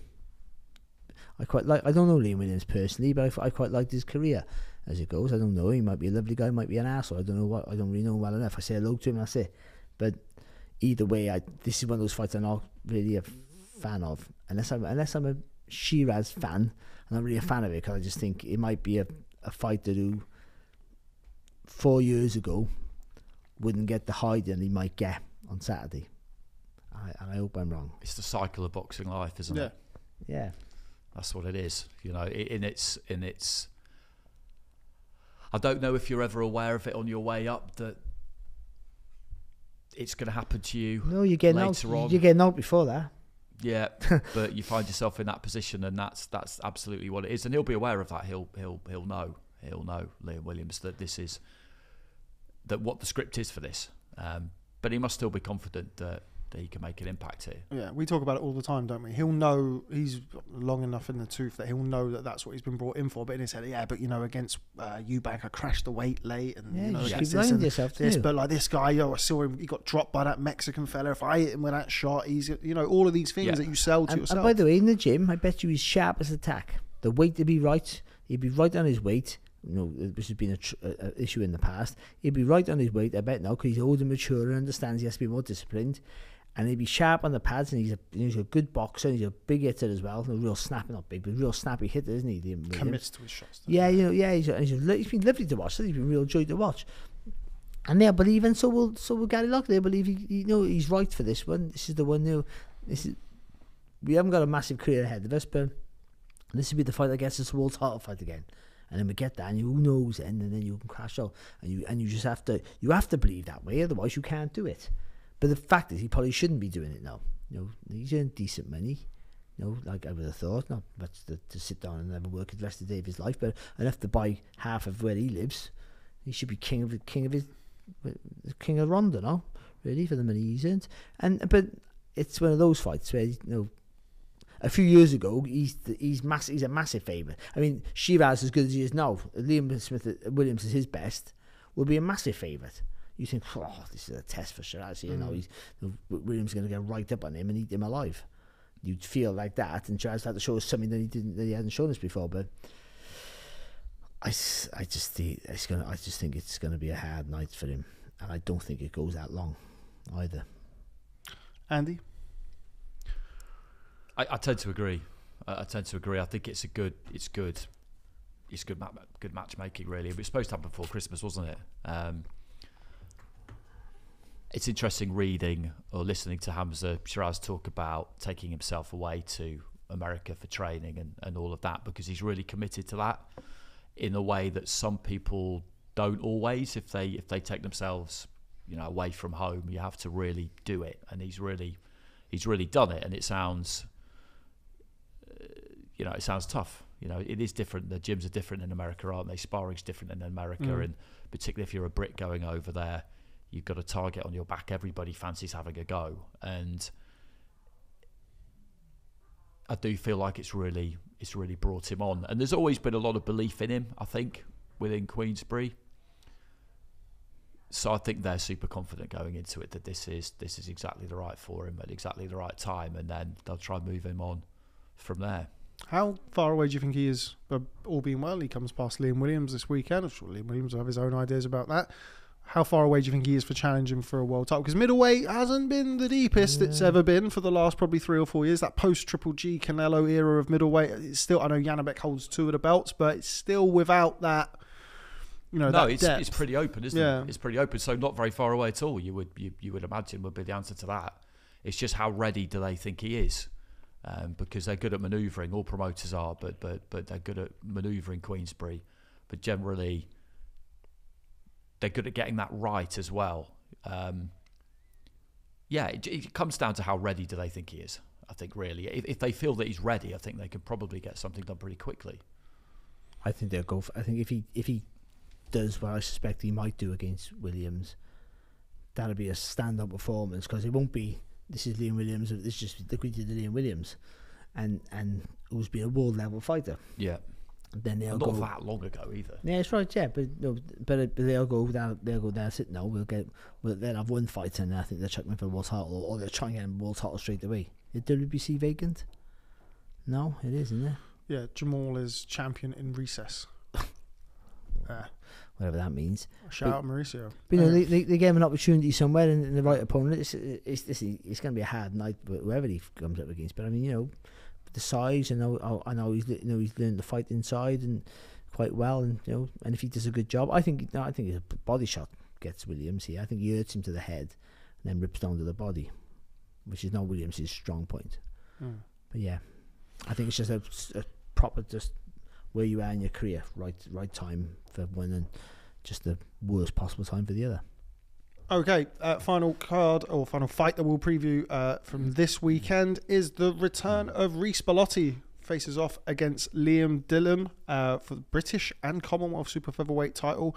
Barry, going to come to you first. Like, had a strange old career, hasn't he, Usyk Bellotti? He had those 3 back-to-back losses. He was very, very, very, very poor in Italy, and then he lost to Jordan Gill and then Ray Ford. Yeah, Ray Ford. Big up Ray Ford, going to beat Otomit Komatov. Anyway, but he's responded really well from there. He's got wins over Dean Dodge, Yusuf Kamari in a fight that he was, wasn't really favoured to win that, and then stopped Akib Fiaz last time out. So he's kind of had a bit of a topsy-turvy career, hasn't he, Usyk Bellotti? He came through, he was very well thought of prospect at one point, then he lost to Ryan Doyle, and then it's sort of been up and down, but it seems like he's on the way up in this instance. Yeah, but I think this is his level. Yeah. I think but he's at this level. He's a fighter that shows having a loss or 2 or 3, whatever, doesn't define you. Like, if he can punch.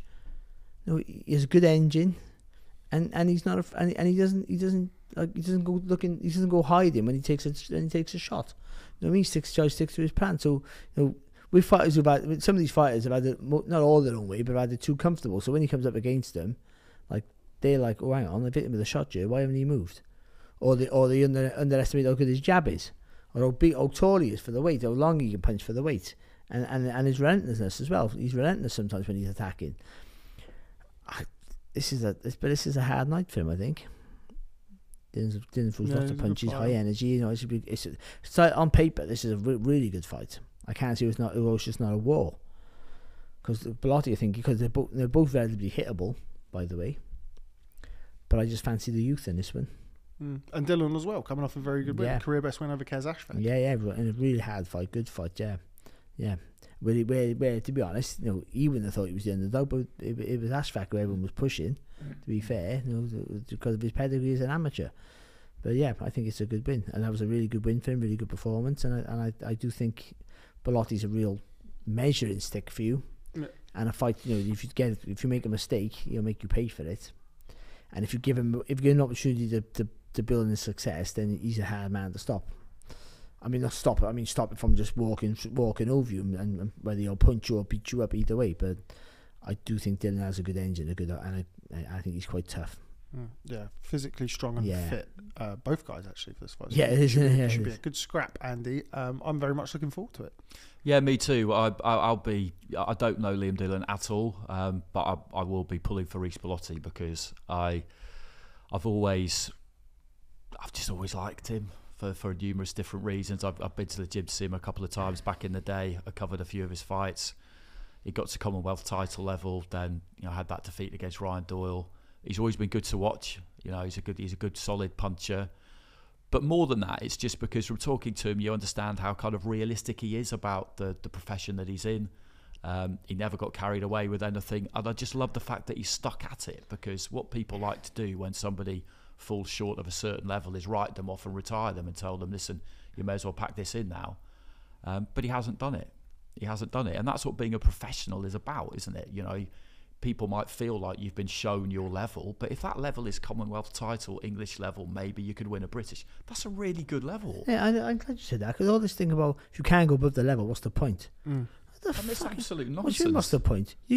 What if you just stay undefeated, not undefeated? What if you just stay at that British level consistently? Yeah. You know, win 3, lose 1, What's win wrong with 3, that? lose 1, British level. Yeah, what's wrong with that? By the way, that's a financially rewarding career. Yeah, relatively massively speaking. so. Exactly. Particularly when you compare to the vast majority of Yeah. boxers. Like, And if that's you can stay at yeah. British level for, I don't know, it's half a dozen fights even, Well, you no, likely made more money than most Exactly. fighters made. The in only that worry, the only worry is you get is you're getting the wear and tear of being in wars all the time. But that's Yeah, the 'cause same there's if you always go. good But fights. that's the same if you're going up the levels. Exactly the same Yeah. thing. Arguably worse. So yeah, you know, He's just a really good professional, and it's good to see, because it would have been really easy to stop, because he had to kind of rebuild via smaller shows. He was amateuring fights. He was on some big shows. I remember he came in quite late on to take on Ryan Walsh for a British title. He'd had a couple of defeats by then, but he gave it a crack anyway. Ryan Walsh was a British champion who was well above that level. Yeah. And he stuck at it that night. He was never. Ryan Walsh was always winning that fight, but he hung in there. He went the distance, you know. And like Got I say, a dodgy scorecard in his favour, from what I remember. yeah, he that did. night. Yeah, that was a really crazy. bad That was score. crazy. But he's just a good, he's just a really good professional, and that's what it is. These guys do this for a living, and like we were saying, just because it turns out that you're not going to win a world title, or you're not going to do this, and it might be something that you never even said you were going to do. It doesn't mean that there's no value in you continuing. So yeah, more power to him. I would love to see him win a British title. I really would. Nothing against Liam Dillon. Like I say, I don't know him at all. But yeah, Team Bellotti this weekend for me. It's good to get this side from you, Andy, because it feels like every single time I ask you, oh, well, you know, I'm just predicting a good fight here. So Didn't realise you were so biased. Well, okay, that brings together. I'd be surprised if I get a late call to cover it. So Yeah. Me too. That brings to an end the review and preview section of what we're doing. But there was big news in the last few days or so in the heavyweight division. I can see Barry looking at his watch out the corner of my eyes. We're going to come to him first. Tyson Fury and Alexander Usyk. What happened there? No, For that, yeah.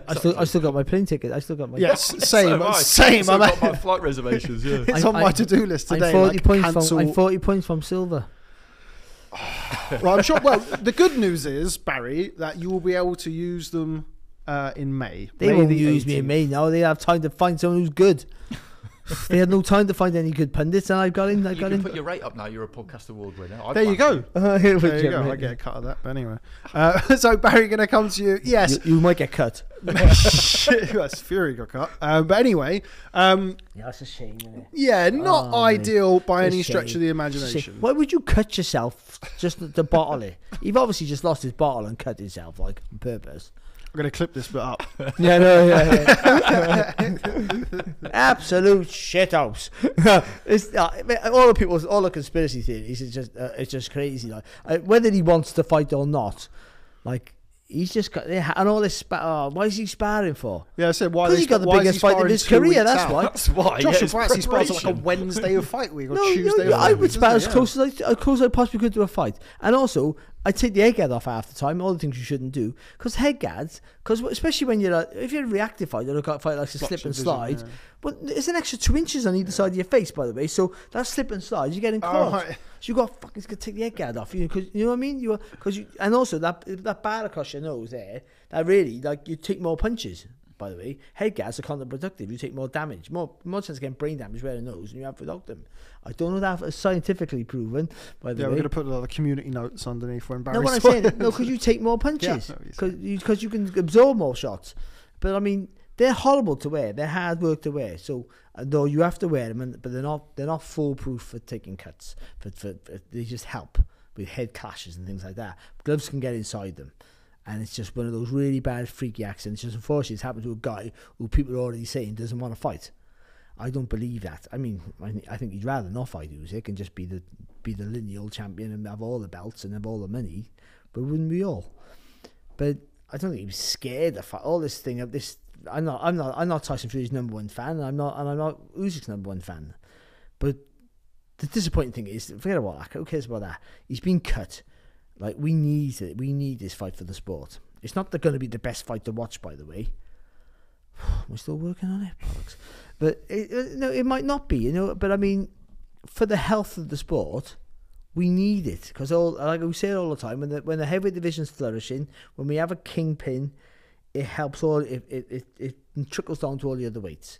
All the other weights are better fighters, I think, than the heavyweight division, and they're more entertaining to watch for 99.9% of the time. But when you get a good heavyweight fight, as is proven over history, there's nothing better. And when they have their house in order, and people and the armchair fan, the casual sports fan can understand who's the best, biggest giant, then it helps our sport. Now at the minute, you say, who's the best heavyweight in the world? We go, well, it depends on what side of the street you're talking to. Or it depends on who boxed last, because you judge by who boxed last, Fury's not in the top 5. If you go on the body of work, then you're arguing that maybe Anthony Joshua is the best. But if you go on 2 best wins out of everyone's career, then it's Tyson Fury. It's mad, isn't it? Like, it's how you pick it. But either way, like, I don't know where we are now. It was a right pain in my ass. Our ass, me and Andy. Yeah, me and Andy. So like, we were working for all 14 people. Oh, mate, between us, we were working for everybody. Best week of our life, wasn't it? Yeah, exactly. Yeah. But, such is the boxing life. Yeah. The good news is good news. The good news is Turkey Al Sheikh, Andy, moved pretty quickly to get things sorted. He sat Tyson down and sat Usyk down and said, either one of you pull out, it's $10 million, and the fight's going to happen on May the 18th. I'll see you there. Yeah, and that was good to see. That was good to see. I do feel like it's quite difficult, kind of looking at the photo of the cut, as to know how long that's going to take to heal up. Because it's a blind date, that really, isn't it? Yeah, because you would think that that's going to be a while. But they got to test it for sparring first. Well, exactly. Yeah, like, but they must be. And you're looking at a while, like a cut like that, a proper cut. You can not spar for 2-3 months. Yeah. Like, how you? But he's just gone, I don't give a shit about that. No. Doctor said May 18th, mate. Yeah, $10 million. That one thing that I'd like to sort of address on that. I mean, who knows how binding these things are? I'd imagine fairly if it's come from Turkey Al Sheikh, but I'm not a huge fan of that, purely because what if there's a legit? The last thing I want is somebody to be injured in that fight going into it and don't want to pull out because they got $10 million. As much as we all want to see it, and as much as you guys want to get paid, yeah, I'm sure Tyson Fury would have had a real good think about, can I just hide this and patch it up? It didn't look like the type that you could. Yeah, no, I'm not saying you could have, but I bet he thought about it, because he'll be aware that it was supposed to be the 23rd of December, and he kind of scuppered that because the Ngannou fight didn't go the way they thought it would, and now it's him again. Although it's a cut's a cut, like we say. I bet he thought about it, but you just can't do it because one look at him during fight week and a commissioned doctor would just say, we can't do this, and that'd be worse than it being called off at the point that it was. In a mad, there are 2 best heavyweights on the planet box once a year. Like the fuck. I know this isn't nobody's fault now, but I mean, like, it's just one of those. But like, again, Usyk now, he's going to be almost a year now since he boxed. Yeah. Come May, he boxed in August, didn't he? Yeah. Last year now, and it's going to be May now. Fury only had the fight with Ngannou. Yeah. Which was a fight. We weren't going to count that fight. We had to you have to count it out. Yeah, definitely. Life or death. Just really hope that it all goes well and everything, and that it happens in May. I mean, in light of the news, a lot of people I spoke to were extremely sceptical that the fight would ever happen. But with the Saudis, they, in these early stages of kind of Mark II of their move into boxing, well, I think you could probably describe it as that, starting with Fury and Ngannou, they've had to embrace the vagaries of boxing pretty quickly, haven't they? Because they had plans for the 23rd. That didn't happen. They had time to get that card together, which was very, very impressive. They had no time to respond to this, but they've done the next best thing, which is to reschedule it as quick as they possibly can. And if it doesn't happen in May, then you would wonder whether that might affect their appetite for the whole thing. Yeah, of course. To be honest with you. So, well, TV channels have stopped showing boxing because of that reason, isn't it? Like this, you can't. There's no guarantee. There's no fixture list. But Yeah, just, and this if Man happens. United are due to face, I said box. You're due to face Liverpool, and somebody gets injured. The game still happens. It might not have your Premier player, but still there. I mean, Sky announced they were showing the fight, and then less than 24 hours later, it was postponed. Yeah, we're not blaming Sky, but before they were involved, it was all going rosy. I'm not saying that. I just got to say, there's a few things that Sky were infuriated. There's an issue there. Like, they were showing the David Hay fight. And David Hay got cut. The Sky curse. The Klitschko fight almost went. If it wasn't for me bringing an extra foam when I went to Germany, I didn't go. That fight that was going to be Sky's fault as well. No, but he'll go ahead. But I'll tell you what they have done. They cut out the cancer of politics. Just cut it out. Politics not a thing. You all show it. Everyone can show it. Yeah. Sure, everyone's going, okay, well, we'll all show it then. I mean, that's exactly. not just great for everyone. It is an interesting situation, and one of the, not like us to be cynical, but like because the obviously like a normal person, the first thing I thought was, what about the IBF mandatory? Because that's what normal people think about. I said he should box. I was saying like there was definitely plans afoot to have Usyk Hrgović. He should fight Usyk. They were trying to get that done. Both camps, and by all accounts, it was. I think people looked at the cut maybe and thought, well, he's not going to be able to box until maybe September, October. And if that had been the case, then definitely. But the cynic in me, even me, now looks at it and goes, okay, so May, how did you get that date? Now, per the IBF regulations, you can't request an exemption for a fight that's been rescheduled or is done or whatever. How do we know that May the 18th is enough time to fix it? Or is it, okay, well, we need a date, blah, blah, blah, because the IBF are going to call the mandatory? Because that's kind of what I thought. Well, Feb 17th is not going to happen because it's too quick a turnaround. But then the IBF will go, well, there's no rescheduled date. Look at the cut. You can't do a date with that cut. If this is going to go on to August, September potentially, then we're going to call the mandatory. We need to enforce the mandatory, Usyk and Hrgović. Then let's say that fight happens, like this was kind of all these random permutations. That fight then happens end of April, start of May, Usyk versus Hrgović, because it gets ordered and it gets done and yada, yada, yada. Usyk gets cut, Usyk gets injured, whatever. Fury's cut takes a bit longer. Then you look into the end of the year now and you're just thinking like, oh my God. So is the date to guarantee the undisputed? Is there, I'm sure His Excellency was not going to want to hear it, but is there a chance that does get pushed back? If the cut's not right, surely the cut's not right. Yeah. But you would think that, everyone has had to have signed off on the cut being okay for May the 18th. But when you look at you just think like, I do think it's a little bit hard to tell from looking at it though, because when he is kind of like raising his eyebrows so people can get a good look at it, which stretches it out a bit. But this is one of those situations where it's a bit like we kind of like look at a man and feel like we know to the pound how much he weighs. Yeah, being a former plastic surgeon myself. Well, let's hear from you then. Right. No, that's the thing. I presume they've seen one and they've gone, I can get that right. Yeah. That But I think we're all kind of like, guess we're all damaged, aren't we? We're all just like, but it's now not going to happen on May the 18th either. We've had too many jabs. We're just in the corner now. We all just want it. We want it. We just want it to happen so much, and it's. I don't know. The conspiracy theories are fun, aren't they? I don't indulge in them myself, but I do like hearing about them and reading them. It's. I used to get angry with them before. No, I don't. I don't know why. I thought it's all the fun. What am I getting angry with them for? It's all part of it. It's all part of boxing. You don't get that in other sports. It's all part of it. But you get it in all sorts of walks of life, don't you? But it's kind of what it always comes down to in the end is the vast majority of the time, the simplest explanation for something is generally the right one. Yeah. That's generally what has happened. And the simplest explanation here is he's got cut in sparring. Ultimately, for the money that was on view, the money he was going to, he's not going to not want to fight for that money. This is not just like an extra $5 million.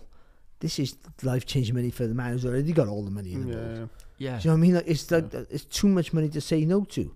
Like, who wouldn't you fight for that? There's not a person on this planet I wouldn't fight every day of the year for that money. Yeah. Does the delay Does the delay my own kids impact? They can have it. I'm going to stop him before he keeps going.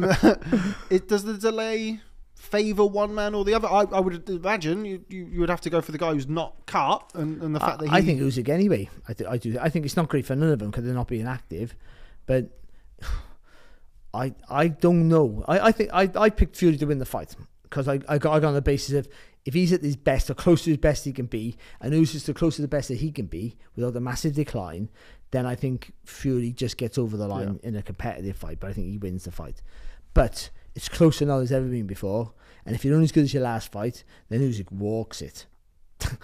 if we go on that basis, but I don't go on that basis. But I do think when you look at Fury, when was his last stellar performance? And it was February 2020. The second Wilder fight was his last stellar performance. Yeah. The third fight was a better fight to watch, but he wasn't a great performance. It was just good to watch because he committed. He didn't because he still held his feet, but he got caught more. And then obviously the Dillon White fight was what it was, and because Dillon White was past his sell-by date at that point, I think, in my opinion, and he just waited for Dillon to make a mistake.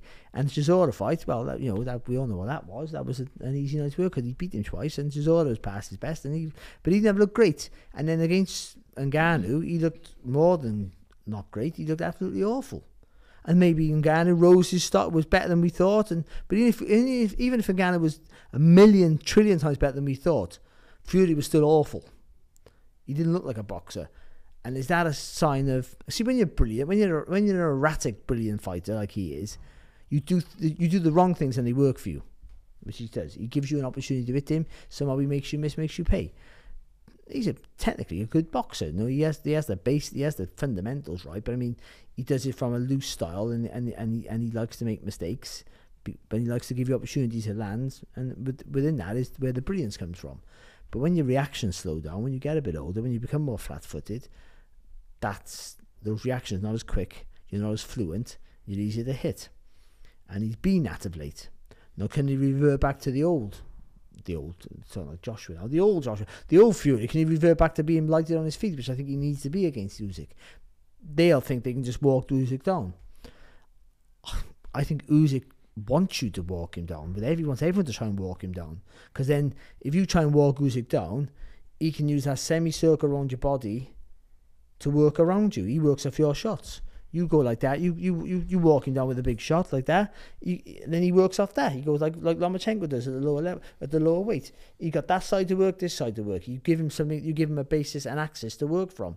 So you have to be light and loose and feint, and you have to give him different angles and make him turn with you. And so you obviously you have the reach and the height and obviously the ability that Tyson has and the brain he has.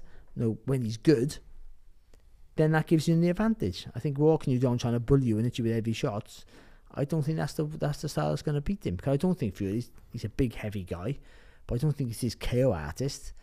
And I might be wrong there because he's still a giant lump. But I think, if Usyk can see it, you don't knock him out. He hasn't got George Foreman power. You still see the shot and it still knocks you out. If he sees it, he can brace and block, and it might knock him back, but it doesn't knock him out. Might knock him back, it doesn't knock him down very rarely. So I think you have to be speed and move and use your height and your reach to outbox it without really giving too much ground. You got to use that semicircle like he does. Fury could do that. The lighter-footed Fury was a master at that, which makes it not a good fight to watch, but a fight that he can win. But we haven't seen that Fury since November 2015. The last time we saw the fleet-footed Fury.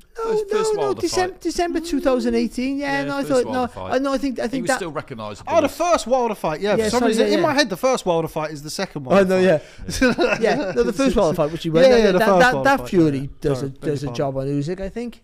But yeah, we haven't seen him. I'm not sure we ever see him again, to be honest, because he hadn't needed him. Because he's boxing bigger, slower guys. So he hasn't had to have all that in his locker. It turned out to be in the end actually just wasting energy. I don't need that. Yeah, he retired that Fury, didn't he? After that first Wilder fight. And also, we've talked about it in the past, where it's like once you go from sort of dancer or fleet-footed to KO artist, destroyer of men, then it's difficult to flip the switch back. Yeah. Same question to you, Andy, before we wrap things up.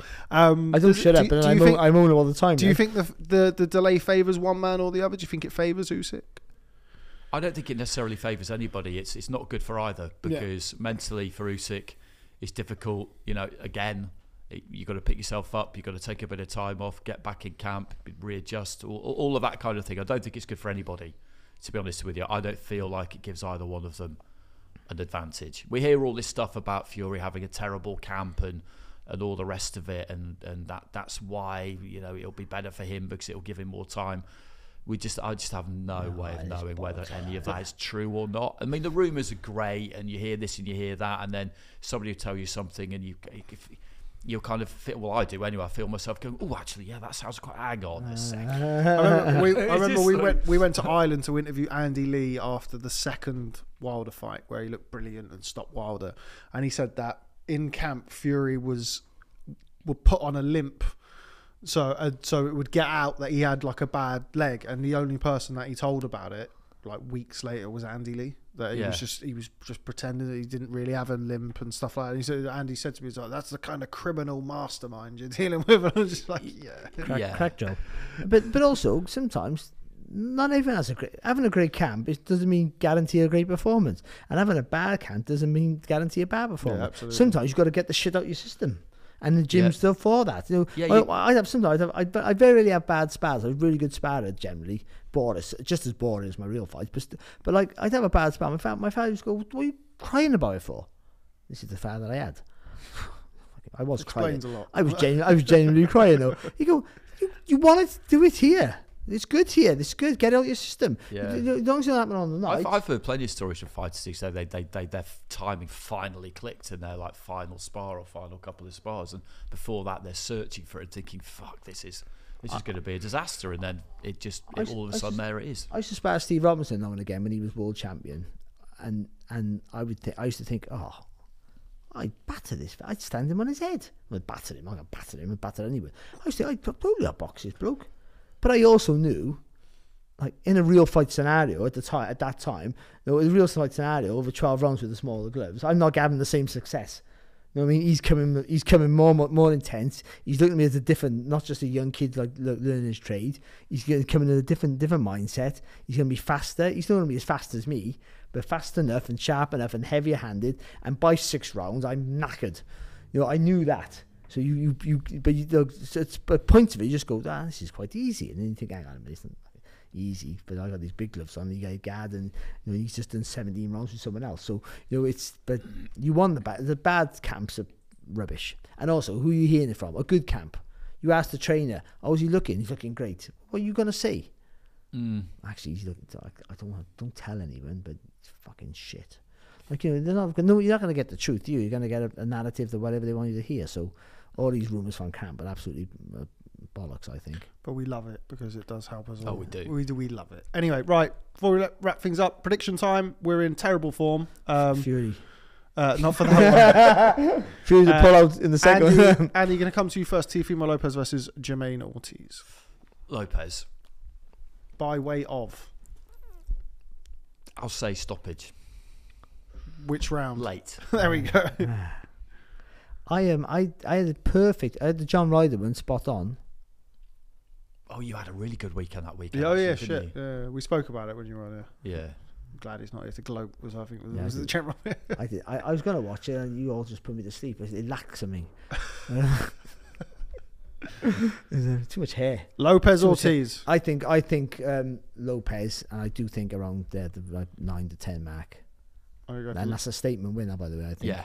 I'll go for Lopez points. Yeah, that's the safer call. Yeah, for Lopez points. Going back around the other way, Barry, to you first. Hamza Sheeraz versus Liam Williams. 4 rounds, Sheeraz. And I was going to say 2.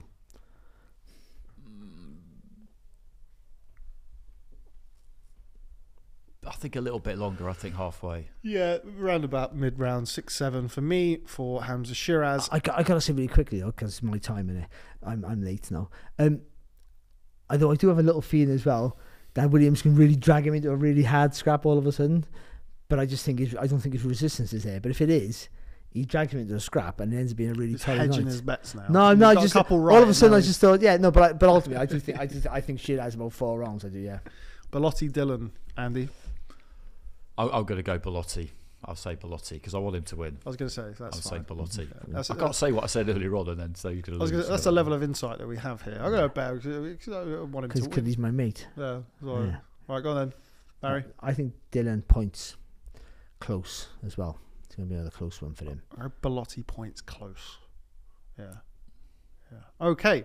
Well, that is all we have time for today on the award-winning, the #1 combat sports podcast in the world. Shout out to Simon Jordan, The Boxing Show. Thanks very much to everybody for watching, and of course to our usual panel of Mr. Barry Jones and Mr. Andy Clarke. Thanks very much. Let us know in the comments who you think is going to win this weekend's boxing, or this week's boxing in Lopez Ortiz's case, and we will catch up with you on the award-winning episode of The Boxing Show next time.